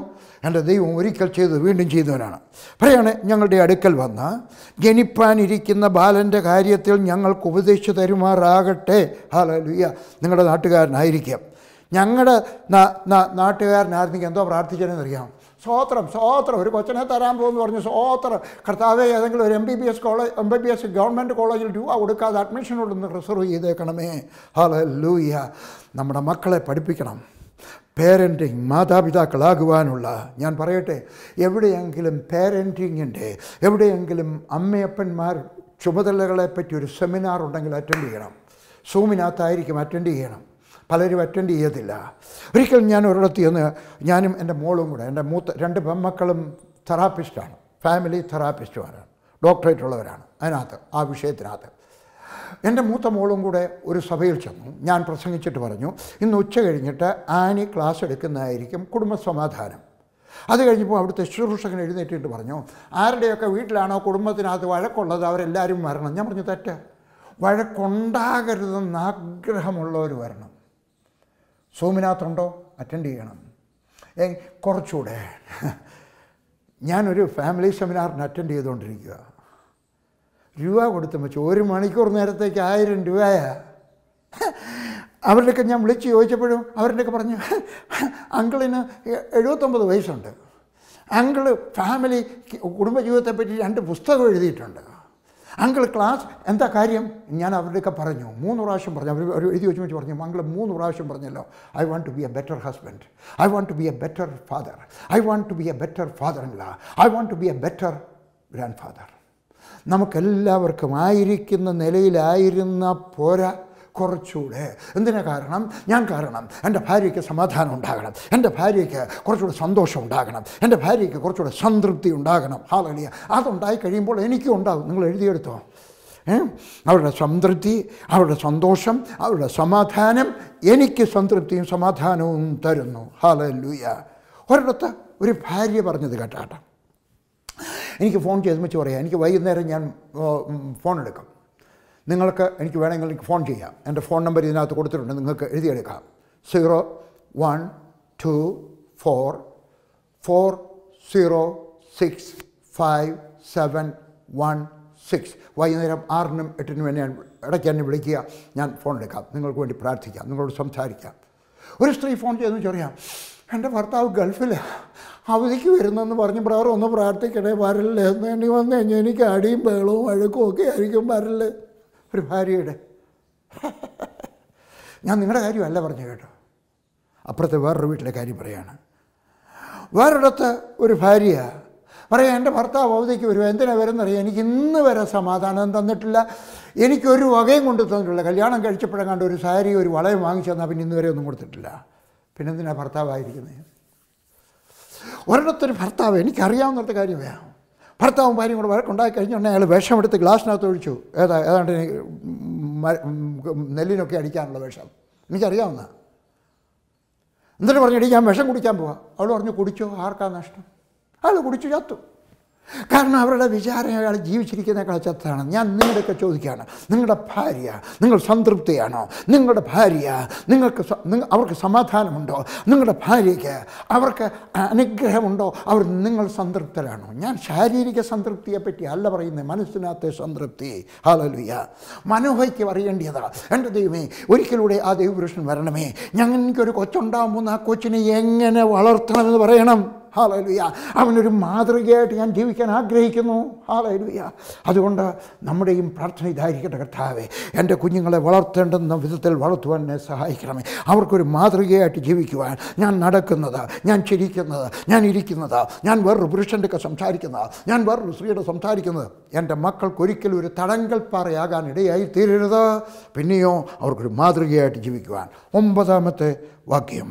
ദൈവം മനോഹയുടെ പ്രാർത്ഥന കേട്ടു. നമ്മുടെ ദൈവം ആരാണ്? പ്രാർത്ഥന കേൾക്കുന്നവനായ ദൈവം. ദൈവദൂതൻ വീണ്ടും അവളുടെ അടുക്കൽ വന്നവൾ വയലിരിക്കുകയായിരുന്നു. അവളുടെ ഭർത്താവ് മനോഹ കൂടെ ഉണ്ടായിരുന്നില്ല. ഹല്ലേലൂയ. ദൈവം നമ്മുടെ എല്ലാ പ്രാർത്ഥനയും കേൾക്കുമോ? കേൾക്കും. മറുപടി തരുമോ? 3 വിധത്തിലുള്ള മറുപടി കൊണ്ട് നിങ്ങൾക്കറിയാം. ഇന്നാ പിടിച്ചോ ഇപ്പം തന്നെ. 2 കുറച്ചുകൂടെ വെയിറ്റ് ചെയ്യും. 3 ഞാൻ തരത്തില്ല. പക്ഷെ എല്ലാ പ്രാർത്ഥനയും കേൾക്കും. എന്നാൽ ചില പ്രാർത്ഥന തീർച്ചയായിട്ടും കേൾക്കും. ഇതാ ഒരു വ്യവസ്ഥ പറഞ്ഞിരിക്കുന്നത് കേട്ടാട്ടെ. മത്തായി എഴുതിയ സുവിശേഷം 18-ാം അധ്യായത്തിൻ്റെ 19-ാമത്തെ വാക്യം.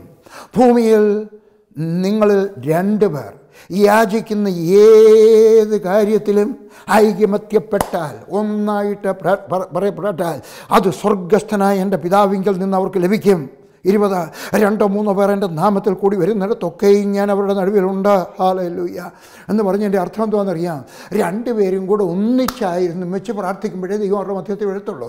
സാധാരണ എല്ലായിടത്തും കൂടി കർത്താവേ നീ പറഞ്ഞിട്ടുണ്ടല്ലോ എവിടെയെങ്കിലും 2 3 പേർ കൂടി വന്നാൽ അവിടെ എല്ലാം നീ ഉണ്ടായിരിക്കുന്നു, അതുകൊണ്ട് ഇവിടെ ഉണ്ടാകണമെന്നില്ല. നിങ്ങൾ ഐകമത്യപ്പെട്ട് കഴിഞ്ഞ് വേദവസ്തുവിടെ തുറന്ന് നോക്കിയാട്ടെ. 19-ാമത്തെ വാക്യം നിവൃത്തിയാക്കി കഴിയുമ്പോഴാണ് 20-ാമത്തെ അധ്യായം വാക്യം സംഭവിക്കുന്നത്. അതുകൊണ്ട് ഐക്യമത്യത്തിൽ വരണം. വീട്ടിലുള്ളവർ ഐകമത്യത്തിൽ വരണം.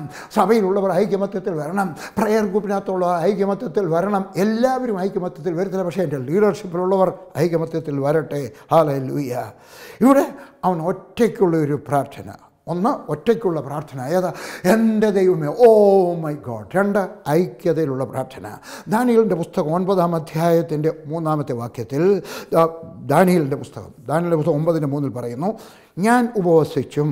19-ാമത്തെ വാക്യം, ഓ കർത്താവെ കേൾക്കണമേ. കണ്ടോ അവൻ്റെ നിലവിളി, ഓ കർത്താവ്. ഉപവസിച്ചിട്ട് പ്രാർത്ഥിക്കണം, ഓ കർത്താവ്. ഹൃദയത്തിൻ്റെ അടിത്തിൽ നിന്ന് നിലവിളി. മോശ പ്രാർത്ഥിച്ചു, യഹൂദായ്ക്ക് വേണ്ടി പ്രാർത്ഥിക്കുന്നു, ഓ യഹോവേ. ആവർത്തന പുസ്തകം 33:7. ഓ ഒരു നിലവിളി. ശലോമോൻ ദൈവാലയം സമർപ്പിക്കുന്ന സമയത്ത് 1 രാജാക്കന്മാർ 8:28, ഓ ലോർഡ് മൈ ഗോഡ്. ഹല്ലേലൂയ. 52-ലും 53-ലും കാണാം, ഓ മൈ ഗോഡ്. നമ്മുടെ കുഞ്ഞ് രോഗിയാകുമ്പം മാത്രമല്ല പ്രാർത്ഥിക്കേണ്ടത്, അതുപോലെ പിന്നെയോ ഹൃദയത്തിൻ്റെ അടിത്തട്ടിൽ നിന്നൊരു നിലവിളി വരണം, കർത്താവേ എൻ്റെ കർത്താവേ എൻ്റെ കുടുംബം അനുഗ്രഹം പ്രാപിക്കണമേ. എൻ്റെ കർത്താവേ.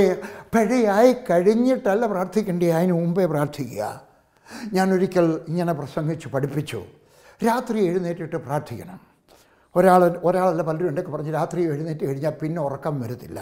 ഞാൻ പറഞ്ഞു, മക്കൾ പിഴയായിട്ട് ഉറങ്ങാതെ കിടക്കുന്നതിനേക്കാൾ നല്ലത് മക്കൾ നേരെയായിരിക്കുന്ന സമയത്ത് ഉറങ്ങാതിരുന്ന് പ്രാർത്ഥിക്കുന്നതാണ്. 5 മിനിറ്റ് 10 മിനിറ്റ് പ്രാർത്ഥിക്കുവാൻ നമുക്ക് സാധ്യമല്ലയോ? നെഹമ്യാവ് പ്രാർത്ഥിച്ചു. ഹല്ലേലൂയ. 1-ാം അധ്യായത്തിൻ്റെ 11-ാമത്തെ വാക്യം, ഓ ലോർഡ് എന്ന് പറഞ്ഞാൽ, ഞാൻ രാജാവിനെ കാണുന്ന സമയത്ത് രാജാവിന് എന്നോട് കൃപ തോന്നണം, എന്നോട് ഫേവർ തോന്നണം. അവൻ്റെ പ്രാർത്ഥന ഇവിടെ വായിക്കുകയാണ്. ദൈവദൂതനൊക്കെ പ്രാർത്ഥിച്ചു. ദൈവം അവൻ്റെ പ്രാർത്ഥന കേട്ടു. ദൈവദൂതൻ വീണ്ടും അവളുടെ അടുക്കൽ വന്നു. എനിക്കത് മനസ്സിലായില്ല. പ്രാർത്ഥിച്ചത് മനോവ, ദൈവദൂതൻ വരുന്നത് അവളുടെ അടുക്കൽ. ആദ്യം വന്ന് എനിക്ക് മനസ്സിലായി, കാരണം കരയുന്ന അവളാണ്. അവൾക്കൊരു കല്യാണത്തിന് പോകാനൊക്കത്തില്ല, ഒരു വീടിൻ്റെ ഡെഡിക്കേഷന് പോകാനൊക്കത്തില്ല. ആളുകളൊക്കെ അവളെ കണ്ടുമച്ച് പറയും, എടി മച്ചി എന്ന് പുറകിലെങ്കിലും വിളിച്ചാണ്. അവൾ കരഞ്ഞു കാണും. കരയുന്നവളുടെ അടുക്കൽ ദൈവത്തിൻ്റെ ദൂതൻ വന്നു. ഇവിടെ പ്രാർത്ഥിച്ചത് അവൻ, എന്തുകൊണ്ട് ഇവിടെ വന്നില്ല? ഞാൻ പറഞ്ഞുതരാം. മനോഹ അവിടെ ഇല്ലായിരുന്നു. 2 പേരും കൂടി ഇന്ന് പ്രാർത്ഥിച്ചു, കൈകോർത്ത് പിടിച്ച് പ്രാർത്ഥിച്ചു വെച്ചാൽ അവൻ പറഞ്ഞു, ഞാൻ കാളെ പൂട്ടിയിട്ട് വരട്ടെ. അവനങ്ങ് പോയി. ഹല്ലേലൂയ. പ്രാർത്ഥിച്ച് കഴിഞ്ഞിട്ട് കാത്തിരിക്കണം മറുപടിക്ക് വേണ്ടി. എക്സ്പെക്റ്റ്. പുനലൂർ തൊളിക്കോട് ഒരു മർത്തോമപ്പള്ളിയുണ്ട്. പഴയ കാലത്ത് ഒരു മർത്തോമപ്പള്ളിയും ഒരു യാക്കോപ്പള്ളിയുള്ളൂ. വിളക്കുവട്ടത്ത് യാക്കോപ്പള്ളി, തൊളിക്കോട് മർത്തോമപ്പള്ളി. അവിടുത്തെ അച്ഛൻ ഉമ്മനച്ചൻ, KG ഉമ്മനച്ചൻ, കാട്ടുനിലത്ത് ഉമ്മനച്ചൻ എൻ്റെ പപ്പായുടെ കസിനാണ്, സെക്കൻഡോ തേർഡോ കസിനാണ്. ഞാൻ സുവിശേഷ വേലയ്ക്ക് പോയി കഴിഞ്ഞും വെച്ച് അദ്ദേഹത്തെ കാണാൻ പോയി. ഭക്തനായ ഒരു മനുഷ്യൻ, റോഡിൽ നിന്നുകൊണ്ട് സുവിശേഷം പ്രസംഗിക്കുന്ന പട്ടക്കാരൻ, കൂടെ മിഷണറി യാത്രയിൽ ചെങ്കോട്ടയ്ക്ക് പോകുന്ന, പുനലൂരിനപ്പുറത്താണ് ചെങ്കോട്ട, അവിടെ പോയി സുവിശേഷം പ്രസംഗിക്കുന്ന മനുഷ്യൻ. അദ്ദേഹത്തിനെ കാണാൻ പോയി. അദ്ദേഹത്തിന് വലിയ സന്തോഷം. ഞങ്ങൾ കുറച്ചു നേരം വർത്താനം പറഞ്ഞിരുന്നു. എന്ത് പറഞ്ഞു, മോനെ പ്രാർത്ഥിക്കാമെന്നാണ് പുൽപ്പാ അവിടെ ഇരിക്കുന്നു. അവിടെ പുൽപ്പായ കട വെച്ചിരിക്കുക കേട്ടോ, അടുത്ത് ഇട്ടാട്ടെ. അദ്ദേഹം കസേരയ്ക്ക് പ്രായമുള്ള മനുഷ്യനാണ്. ഞാൻ പുൽപ്പാ വിരിച്ചു, ഞാൻ പ്രാർത്ഥിച്ചു, അദ്ദേഹം പ്രാർത്ഥിച്ചു, എന്നെ അനുഗ്രഹിച്ച് പ്രാർത്ഥിച്ചു. ഞാൻ ആ പാ വലിച്ചെടുത്തപ്പോൾ അതിൻ്റെ ശബ്ദം കേൾക്കാം, പുൽപ്പാ വലിച്ചെടുത്ത്. അദ്ദേഹം പറഞ്ഞു, no no no no, wait. നമ്മൾ ഇതുവരെ ദൈവത്തോട് സംസാരിക്കുകയായിരുന്നു, ഇനി നമുക്ക് അല്പനേരം മൗനമായിരിക്കാം. ദൈവമേ, നിനക്ക് എന്തെങ്കിലും സംസാരിക്കാനുണ്ടോ? ആദ്യമായിട്ട് കാത്തിരിക്കാൻ, ദൈവശബ്ദം കേൾക്കാൻ കാത്തിരിക്കാൻ പഠിപ്പിച്ച അദ്ദേഹം. നമുക്ക് നഷ്ടപ്പെട്ട ഒരു ആർട്ടാണ് ഇന്നത്തെ കാലത്ത്, നഷ്ടപ്പെട്ട ഒരു art. It is A lost art. We don't wait to here from God. നഷ്ടപ്പെട്ട ഒരു പ്രാക്ടീസ്. നമ്മൾ കാത്തിരിക്കുന്നില്ല, ദൈവത്തിൻ്റെ ശബ്ദം കേൾക്കുവാൻ കാത്തിരിക്കുന്നില്ല. ഹല്ലേലൂയ. അവൻ പ്രാർത്ഥിച്ചു പോയി. പ്രാർത്ഥിക്കുന്നില്ലയോ? പ്രാർത്ഥിച്ചു. പക്ഷേ കാത്തിരുന്നോ ദൈവശബ്ദം കേൾക്കാൻ? ഇല്ല. കാത്തിരിക്കുമ്പോഴേ ദൈവം സംസാരിക്കത്തുള്ളൂ. ഹല്ലേലൂയ. അവിടെ ഭർത്താവ് കൂടെ ഉണ്ടായിരുന്നില്ല. നീ പ്രാർത്ഥിച്ചു കഴിയുമ്പോൾ നിനക്കൊരു പ്രതീക്ഷയുണ്ടായിരിക്കണം. 10ാമത്തെ വാക്യം. ഉടനെ സ്ത്രീ ഓടിച്ചെന്ന്, ഓടുന്നവളായിരുന്നു. എനിക്ക് ഓടുന്നവരെ വലിയ ഇഷ്ടമാണ്. പ്രസംഗിച്ചിട്ടുണ്ട്, ഇനിയും പിന്നെ പ്രസംഗിക്കാം. അവൾ ഓടിച്ചെന്ന് ഭർത്താവിനെ അറിയിച്ചു. അന്ന് എൻ്റെ അടുക്കൽ വന്ന ആൾ ഇതാ എനിക്ക് പ്രത്യക്ഷനായി വന്നിരിക്കുന്നു അവനോട് പറഞ്ഞു. ഞാൻ മുമ്പേ പറഞ്ഞു, അവൾക്ക് സീക്രറ്റ് ഒന്നുമില്ലായിരുന്നു. ഭർത്താവ് അറിയാത്ത യാതൊരു ബിസിനസ്സും ഇല്ലായിരുന്നു. ഞാനീ പറഞ്ഞതിൻ്റെ അർത്ഥം പറയേണ്ടാത്തത് പറയണമെന്നല്ല. വിശദീകരിക്കാം. വിചാരിച്ച ഒരു വീട്ടിലെ ഭർത്താവ് ജോലിക്ക് പോയ സമയത്ത് അമ്മായിയമ്മ മരുമോളെ ഏതാണ്ടൊക്കെ അങ്ങ് പറഞ്ഞു. ദേഷ്യം വന്നപ്പോൾ അമ്മായിമ്മ അങ്ങ് പറഞ്ഞു പോയതാണ്, പറയാൻ പാടില്ല. അങ്ങ് പറഞ്ഞു, എടീ എനിക്ക് നിന്നെ അറിയാവടി, നിൻ്റെ അമ്മ ഇങ്ങനെ അല്ലായിരുന്നു ഓടി. എൻ്റെ മോനും അത്ര നല്ലവനൊന്നും അല്ല, അവൻ്റെയും കാര്യം ഇങ്ങനെയൊക്കെയായിരുന്നു. PG വർഗീസ് പറഞ്ഞല്ലയോ രഹസ്യമൊന്നും പാടില്ലെന്ന്. അതുകൊണ്ട് ഭർത്താവ് വന്നു കഴിഞ്ഞാൽ പറയാം, അച്ഛനോടിരുന്ന് എനിക്ക് ചില കാര്യങ്ങൾ അമ്മ പറഞ്ഞ് കേൾക്കണോ, എൻ്റെ അമ്മയും പറഞ്ഞ് നിങ്ങളുടെയും കാര്യം. അതല്ല ഞാൻ പറഞ്ഞത്. ഒളിച്ചുകളി പാടില്ല. പറയേണ്ടത് മാത്രം പറയുക, ഒളിച്ചുകളി പാടില്ല. 10ാമത്തെ വാക്യം നമ്മൾ കണ്ടു. അവൾ ഓടിച്ചെന്ന് ഭർത്താവിനോട് പറഞ്ഞു. രഹസ്യമില്ലാത്ത സ്ത്രീ. 11ാമത്തെ വാക്യം, സുന്ദരമായ വാക്യം. നിങ്ങൾ ചിലർക്കത് ഇഷ്ടപ്പെടാൻ സാധ്യതയില്ലെന്ന് എനിക്കറിയാം. ഉടനെ എഴുന്നേറ്റു. അവന് ഉടനെ എളുപ്പം ചെയ്യുന്നതിനായിരിക്കണം. അനുസരിക്കുന്നത് പിന്നീടല്ല. ഞാൻ പണ്ട് പറഞ്ഞിട്ടുള്ള ഒരു കൊട്ടേഷൻ പറയട്ടെ. നമ്മൾ സാധാരണ പഴഞ്ചൊല്ലാണ്, നാളെ ചെയ്യേണ്ടത് ഇന്ന് ചെയ്യണം, ഇന്ന് ചെയ്യേണ്ടത് ഇപ്പം ചെയ്യണം. ഈ മനുഷ്യൻ പറഞ്ഞാൽ എന്നാൽ ഞാൻ കാളയൊക്കെ പൂട്ടി കഴിയുമ്പോൾ വൈകുന്നേരം പിന്നെ ഒന്നുകൂടെ കാണാൻ അടുക്ക പറഞ്ഞാൽ അവിടെ ഇരിക്കാൻ പറ, ഒരു കാപ്പിയൊക്കെ ഇട്ട് കൊടുക്കുക. അല്ല ഉള്ളൂ. അയാളും ചെന്നു, ഭാര്യയോട് കൂടെ ചെന്ന് ആ പുരുഷൻ്റെ അടുക്കലെത്തി. ആ സ്ത്രീയോട് സംസാരിച്ച ആൾ നീയോ എന്ന് അവനോട് ചോദിച്ചു. ഞാൻ തന്നെ എന്ന് അവൻ പറഞ്ഞു.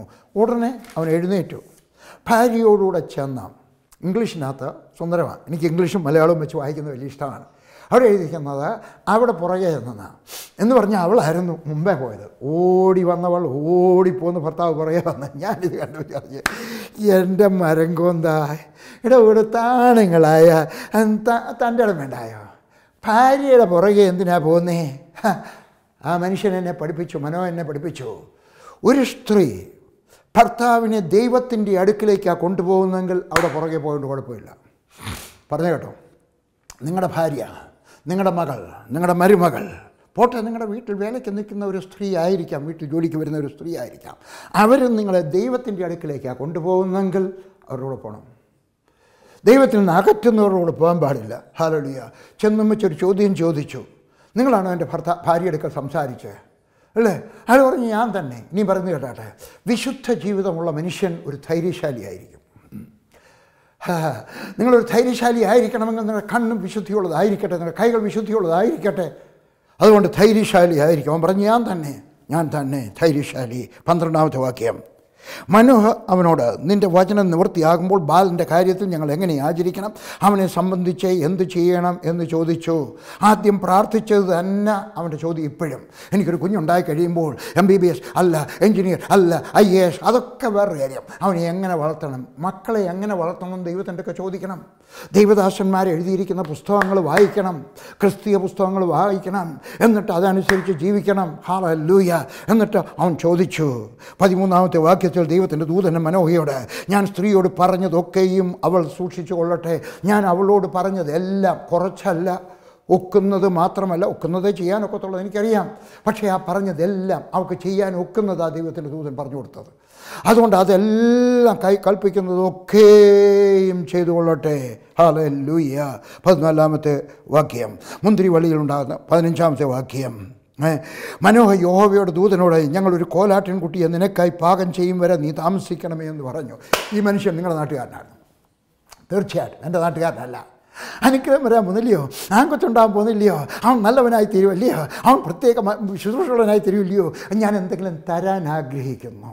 ഇന്ന് അനേകം പേർക്ക്, ഞങ്ങളുടെ നാട്ടുകാരാരും കേൾക്കുന്നെങ്കിൽ പിണങ്ങരുത് കേട്ടോ, ഞാൻ അതൊരു ഫലിതമായിട്ടങ്ങ് പറയുകയാണ്. ഞങ്ങൾക്ക് എന്തെങ്കിലുമൊക്കെ കിട്ടണം, ദൈവത്തിന് കൊടുക്കണമെന്ന് പറയുമ്പോൾ വലിയ പ്രയാസമാണ്. ദശാംശം കൊടുക്കാത്ത ക്രിസ്ത്യാനികളെ എനിക്കറിയാം, ദൈവദാസന്മാർക്ക് ചോറ് കൊടുക്കാത്ത ദൈവദാസന്മാരെ എനിക്കറിയാം, ഭിക്ഷക്കാർക്ക് ഭിക്ഷ കൊടുക്കാത്ത, ഞാൻ ഭിക്ഷ കൊടുക്കാത്ത മനുഷ്യനാണ്, ഭിക്ഷ കൊടുക്കത്തില്ല. കാരണമുണ്ട്. ഞാൻ വായിച്ചു തിരുവനന്തപുരത്തെ, കഴിഞ്ഞ ആഴ്ച ഞാൻ പ്രസംഗിച്ചതേ ഉള്ളൂ എൻ്റെ രാവിലത്തെ വാട്സപ്പ് മെസ്സേജിനകത്ത്. തിരുവനന്തപുരത്തെ ഒരു ഭിക്ഷക്കാരൻ്റെ ഒരു ദിവസത്തെ വരുമാനം 2200 രൂപ. ഒരു ദിവസത്തെ വരുമാനം 2200 രൂപ. ഡൽഹിയിൽ അതിലും കൂടുതലാണ്, പ്രത്യേകിച്ച് വെള്ളിയാഴ്ചയും ശനിയാഴ്ചയും. വെള്ളിയാഴ്ച മുസ്ലിങ്ങളുടെ ദിവസം, ശനിയാഴ്ച ഹിന്ദുക്കളുടെ ദിവസം. അതുകൊണ്ട് ആ ദിവസങ്ങൾ കൂടുതലാണ്. അതുകൊണ്ട് ഞാൻ ഭിക്ഷ കൊടുക്കാറില്ല. എനിക്കറിയാം അവരുടെ രൂപ എവിടെ പോകുന്നു. അതിനകത്ത് വലിയ ബോംബെയിൽ പല കെട്ടിടങ്ങളുള്ള ഭിക്ഷക്കാരുണ്ട്. പോട്ടെ, ആ ഭാഗത്തേക്ക് കിടക്കുന്നില്ല. പക്ഷേ ഞാൻ അതുകൊണ്ട് ഞാൻ ഭിക്ഷ കൊടുക്കുന്നില്ല. പക്ഷേ ഒരാളിന് വിദ്യാഭ്യാസം കൊടുക്കാൻ നോക്കുന്നു, ഒരാൾക്കൊരു വീട് വെച്ച് കൊടുക്കാൻ നോക്കുന്നു, ഒരാൾക്കൊരു സൈക്കിൾ വാങ്ങിച്ചു കൊടുക്കാൻ നോക്കുന്നു, വേറൊരാൾക്കൊരു മോട്ടോർ സൈക്കിൾ വാങ്ങിച്ചു കൊടുക്കാൻ കഴിയുന്നു, ഒരു വിധവയ്ക്കൊരു പുതപ്പ് വാങ്ങിച്ചു കൊടുക്കാൻ ശ്രമിക്കുന്നു. ഞാൻ താമസിക്കുന്നിടത്ത് 20 സെക്യൂരിറ്റി ഗാർഡുണ്ട്. 4 കെട്ടിടത്തിനകത്തായിട്ട് 20 സെക്യൂരിറ്റി ഗാർഡുണ്ട്. ഞാൻ അവർക്ക് എല്ലാവർക്കും ഓരോ ഗ്ലൗസ്, ഈ കയ്യിലിടുന്ന തണുപ്പിൽ ഭയങ്കര തണുപ്പ് അവിടെ കേട്ടോ, ഭയങ്കര തണുപ്പ്. എല്ലാവർക്കും ഓരോ ഗ്ലൗസ് വാങ്ങിച്ചു കൊടുത്തു. എന്താ കാര്യം? എൻ്റെ വേദോത്സവത്തിൽ നിന്ന് പഠിച്ചതാണ്. അവൻ്റെ തണുക്കുന്ന, അവൻ രാവിലെ നിന്ന് വിറയ്ക്കുന്നത് ഞാൻ രാവിലെ നടക്കാൻ പോകുമ്പോൾ ഞാൻ കാണുന്നു. അതുകൊണ്ട് അവർക്ക് വാങ്ങിച്ചു കൊടുത്തു. ഹല്ലേലൂയ. നമ്മൾ ഭിക്ഷ കൊടുത്തില്ലെങ്കിലും സഹായിക്കാൻ കഴിയുന്നവരെയൊക്കെ ചെയ്യണം. എന്നിട്ട് പറഞ്ഞു, ഞാൻ നിനക്ക് എന്തെങ്കിലും തരാൻ ആഗ്രഹിക്കുന്നു, പോലെ ഞാൻ പോയിട്ട് എന്തെങ്കിലും കൊണ്ടുവരട്ടെ, ഒരു ആട്ടിൻകുട്ടിയെ കൊണ്ടുവരട്ടെ, എന്തെങ്കിലും കൊടുക്കാൻ ഒരാഗ്രഹം. നമ്മൾ ഈ ആട്ടിൻകുട്ടി എന്ന് വിചാരിക്കുമ്പോൾ ഇച്ചിരിയുള്ള ആട്ടിൻകുട്ടി, ഞാൻ അങ്ങനെ വിചാരിച്ചിരുന്നത്. എന്നാൽ വേദപുസ്തകം പഠിച്ചു വന്നപ്പോൾ എനിക്ക് മനസ്സിലായി, ഒരു ആട്ടിൻകുട്ടി എന്ന് പറഞ്ഞാൽ 1 വയസ്സ് പ്രായമുള്ള ആടാണ്. ഒരാടിനകത്ത് ഏറ്റവും അതിൻ്റെ പ്രൈം ലൈഫാണ്. ഏറ്റവും നല്ല ആരോഗ്യമുള്ള, നല്ല ഇറച്ചിയുള്ള ഒരാടിനെ. കാള എന്ന് പറയുമ്പോൾ, ഒരു കാളയെ കൊണ്ടുവരണമെന്ന് പറയുമ്പോൾ അത് 3 വയസ്സുള്ള കാളയാണ്. ദൈവത്തിന് എന്തെങ്കിലും കൊടുക്കുന്നത്. അവൻ പറഞ്ഞു, ഞാൻ ഇവിടെ നിൽക്കണേ, ഞാൻ പോയിട്ട് ഒരു ആട്ടിൻകുട്ടിയെ, 1 വയസ്സുള്ള ഒരു ആട്ടിൻകുട്ടിയെ, അവന് നല്ലത് കൊടുക്കാൻ ഒരു ആഗ്രഹമുള്ള വ്യക്തി, കൊടുക്കാൻ ഒരാഗ്രഹം ഉണ്ടാകണം. എൻ്റെ കൊച്ചുമക്കളെ ഞാൻ ആദ്യം കാലത്തോട്ട് കൂടി പഠിപ്പിച്ചിട്ടുണ്ട്. ഏതെങ്കിലും ദൈവദാസന്മാർ വരുമ്പോൾ ഞാൻ അവരെ കൊണ്ട് രൂപ കൊടുപ്പിക്കുന്നത്, എണ്ണിയിട്ട് കൊടുപ്പിക്കാൻ നോക്കും. കുറഞ്ഞ തുകയാണെങ്കിൽ എണ്ണിക്കത്തില്ല, നല്ല തുകയാണെങ്കിൽ, കാരണം അവർ പഠിക്കണം. ഞങ്ങളുടെ വീട്ടിൽ വഞ്ചിയുണ്ട്, എൻ്റെ ഇവിടെ ഇരിപ്പുണ്ട്. അപ്പുറത്തെ മുറിയിൽ എൻ്റെ മുറിക്കകത്ത് ഇവിടെ ഒരെണ്ണം ഇരിപ്പുണ്ട്, എൻ്റെ വീട്ടിലൊരെണ്ണം ഇരിപ്പുണ്ട്. എവിടെയെങ്കിലും പോയി മിച്ച് വരുമ്പം കിട്ടുന്ന ചില്ലറയൊക്കെ ഞാൻ അതിനകത്തിടുന്നു. എൻ്റെ മക്കൾ ഈ വീട്ടിൽ താമസിക്കുന്ന സമയത്തും അപ്പുറത്തെ വീട്ടിൽ താമസിക്കുമ്പോഴും ആരെങ്കിലും വന്ന് ചോറുണ്ണാൻ വന്നു കഴിഞ്ഞാൽ, ചോറുണ്ട് കഴിയുമ്പോൾ അവർ ചെന്ന് കഴിയുമ്പോൾ ഈ വഞ്ചിയും കൊണ്ട് എന്ന് വെച്ച് പറയും, ഇതിനകത്ത് ഓഫറിങ് കിട്ടാട്ടെ. ഒരിക്കൽ ജോൺ താന്നിക്കൽ എന്ന് പറഞ്ഞ് ദൈവദാസം വന്ന് വെച്ച് പറഞ്ഞ് ചാപ്പാട് എന്ന് വെച്ച് രൂപ ചോദിക്കുന്നത്. അപ്പോഴാണ് പിന്നെ അതിൻ്റെ പുറത്ത് എഴുതി വെച്ചിരിക്കുന്നത്, church building fund in Orissa. അയാൾ പറഞ്ഞ് ഞാൻ തരാം, 100 രൂപ ആയിട്ട് അദ്ദേഹം, അന്നത്തെ കാലത്ത് 100 രൂപ ആയിട്ട്. ഹല്ലേലൂയ. കൊടുക്കാൻ നിങ്ങൾ പഠിക്കണം, നിങ്ങളുടെ മക്കളെ കൊണ്ട് കൊടുപ്പിക്കണം. അവരുടെ കഴിവനുസരിച്ച്, അതിനപ്പുറത്ത് കൊടുക്കാനൊക്കത്തില്ല. ഹല്ലേലൂയ. കൊടുക്കാൻ ആഗ്രഹം. 16-ാമത്തെ വാക്യം, യഹോവയുടെ ദൂതൻ മനോഹയോട്, നീ എന്നെ താമസിപ്പിച്ചാലും ഞാൻ നിൻ്റെ ആഹാരം കഴിക്കുകയില്ല. ഒരു ഹോമയാഗം കഴിക്കുന്നെങ്കിൽ അത് യഹോവയ്ക്ക് കഴിച്ചുകൊള്ളുക എന്ന് പറഞ്ഞു. അവൻ യഹോവയുടെ ദൂതനെന്ന് മനോഹ അറിഞ്ഞിരുന്നില്ല. പക്ഷേ ദൈവത്തിൻ്റെ ദൂതൻ പറഞ്ഞത് കേട്ടാട്ടെ. ഞാനും നീയും ശ്രദ്ധിക്കണം. കൊടുക്കുന്നെങ്കിൽ ദൈവത്തിന് കൊടുക്കണം, വേറെ ആർക്കുമല്ല. 19-ാമത്തെ വാക്യം കൂടെ കേട്ടാട്ടെ.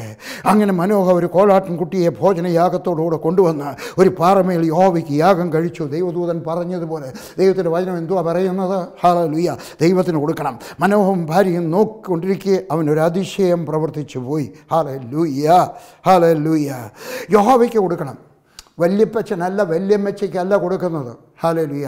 എനിക്കറിയാം, ഞങ്ങളുടെ വീട്ടിൽ, എൻ്റെ പപ്പായുടെ വീട്ടിൽ ഞങ്ങൾ താമസിക്കുന്ന സമയത്ത് വല്യപ്പച്ചന് വർഷത്തിലൊരിക്കൽ നല്ലതുപോലെ കുത്തരിച്ചോറും കോഴിയിറച്ചിയും 2 പൂവമ്പഴവും നല്ല കൂടുതൽ പാലൊഴിച്ച പാൽക്കാപ്പിയും കൂടെ കൊടുക്കുമായിരുന്നു. ഞാൻ ചോദിച്ചിട്ട്, എന്താ വല്യപ്പച്ചൻ ചത്തിട്ട് അയാൾക്ക് വർഷത്തിലൊരിക്കലേ വിശക്കത്തുള്ളൂ, ബാക്കിയുള്ള ദിവസം വിശക്കത്തില്ലയോ? നമ്മൾ ഹിന്ദുക്കളിൽ നിന്ന് പഠിച്ചതാണ് അല്ലേ, വേറെ മതക്കാരിൽ നിന്ന് പഠിച്ചതായിരിക്കാം. നമ്മളത് ചെയ്യാൻ പാടില്ല. കൊടുക്കുന്നെങ്കിൽ ദൈവത്തിന് മാത്രം കേട്ടോ. വല്യപ്പച്ചനല്ല നിങ്ങൾ പണങ്ങല്ലേ? നിങ്ങൾ ആരെങ്കിലും ചെയ്യുന്നുണ്ടെങ്കിൽ ഇന്നോട്ട് ചെയ്യാൻ പാടില്ല. എൻ്റെ വേദപുസ്തകത്തിന് എതിരാണത്. ഹല്ലേലൂയ. ദൈവത്തിൻ്റെ ദൂതൻ പറഞ്ഞത് കേട്ടാട്ടെ, സ്വർഗത്തിനായ ദൈവത്തിൻ്റെ ദൂതൻ ഗബ്രിയേൽ പറയുന്നത് കേട്ടാട്ടെ. കൊടുക്കുന്നെങ്കിൽ യഹോവയ്ക്ക്, പുണ്യവാളനുമല്ല, യഹോവയ്ക്ക് മാത്രം കൊടുക്കണം. 20, 21, 22 വാക്യങ്ങൾ. അഗ്നിജ്വാല ഒരു അതിശയം പ്രവർത്തിച്ചു. അഗ്നിജ്വാല യാഗപീഠത്തിൽ നിന്ന് ആകാശത്തിലേക്ക് പൊങ്ങിയപ്പോൾ യഹോവയുടെ ദൂതൻ യാഗപീഠത്തിൻ്റെ ജ്വാലയോടുകൂടെ കയറിപ്പോയി. മനോഹയും ഭാര്യയും കണ്ട് സാഷ്ടാംഗം വീണു, പേടിച്ചുപോയി. 21 വാക്യം. യഹോവയുടെ ദൂതൻ മനോഹയ്ക്ക് ഭാര്യയ്ക്ക് പിന്നെ പ്രത്യക്ഷനായില്ല. അങ്ങനെ അത് യഹോവയുടെ ദൂതൻ എന്നും മനോഹ അറിഞ്ഞു. അപ്പോഴേ അറിയുന്നത് ദൈവത്തിൻ്റെ ദൂതനായിരുന്നു, കാരണം ഇതിനകത്ത് അങ്ങ് കയറിപ്പോയി. 22 വാക്യം. ദൈവത്തെ കണ്ടതുകൊണ്ട് നാം മരിച്ചു പോകുമെന്ന് മനോഹ ഭാര്യയോട് പറഞ്ഞു. ഭാര്യ അവനോട്, നമ്മെ കൊല്ലുവാൻ യഹോവയ്ക്ക് ഇഷ്ടമായിരുന്നുവെങ്കിൽ അവൻ നമ്മുടെ കയ്യിൽ നിന്ന് ഹോമയാഗവും ഭോജനയാഗവും എന്ന് പറഞ്ഞാൽ തീയിട്ടില്ല, കൊണ്ടുവന്ന് അവിടെ വെച്ച് കഴിഞ്ഞപ്പോഴത്തെ ആകാശം നിന്ന് തീ ഇറങ്ങി വന്നു. അത് കണ്ടു കഴിഞ്ഞപ്പോൾ അവന് മനസ്സിലായി ഇത് ദൈവത്തിൻ്റെ ദൂതനാണ്. ഹല്ലേലൂയ. അവൻ പറഞ്ഞു, അയ്യോ നമ്മൾ ചത്തുപോകും. ഇനി പറയുന്നത് കേട്ടാട്ടെ, നെഗറ്റീവായിട്ട് സംസാരിക്കരുത്, നിഷേധാത്മകമായിട്ട് സംസാരിക്കരുത്, ശാപത്തിൻ്റെ വാക്കുകൾ പറയരുത്, കഷ്ടത്തിൻ്റെ വാക്കുകൾ പറയരുത്, പരാജയത്തിൻ്റെ വാക്കുകൾ പറയരുത്, പട്ടിണിയുടെ വാക്കുകൾ പറയരുത്. ഹല്ലേലൂയ.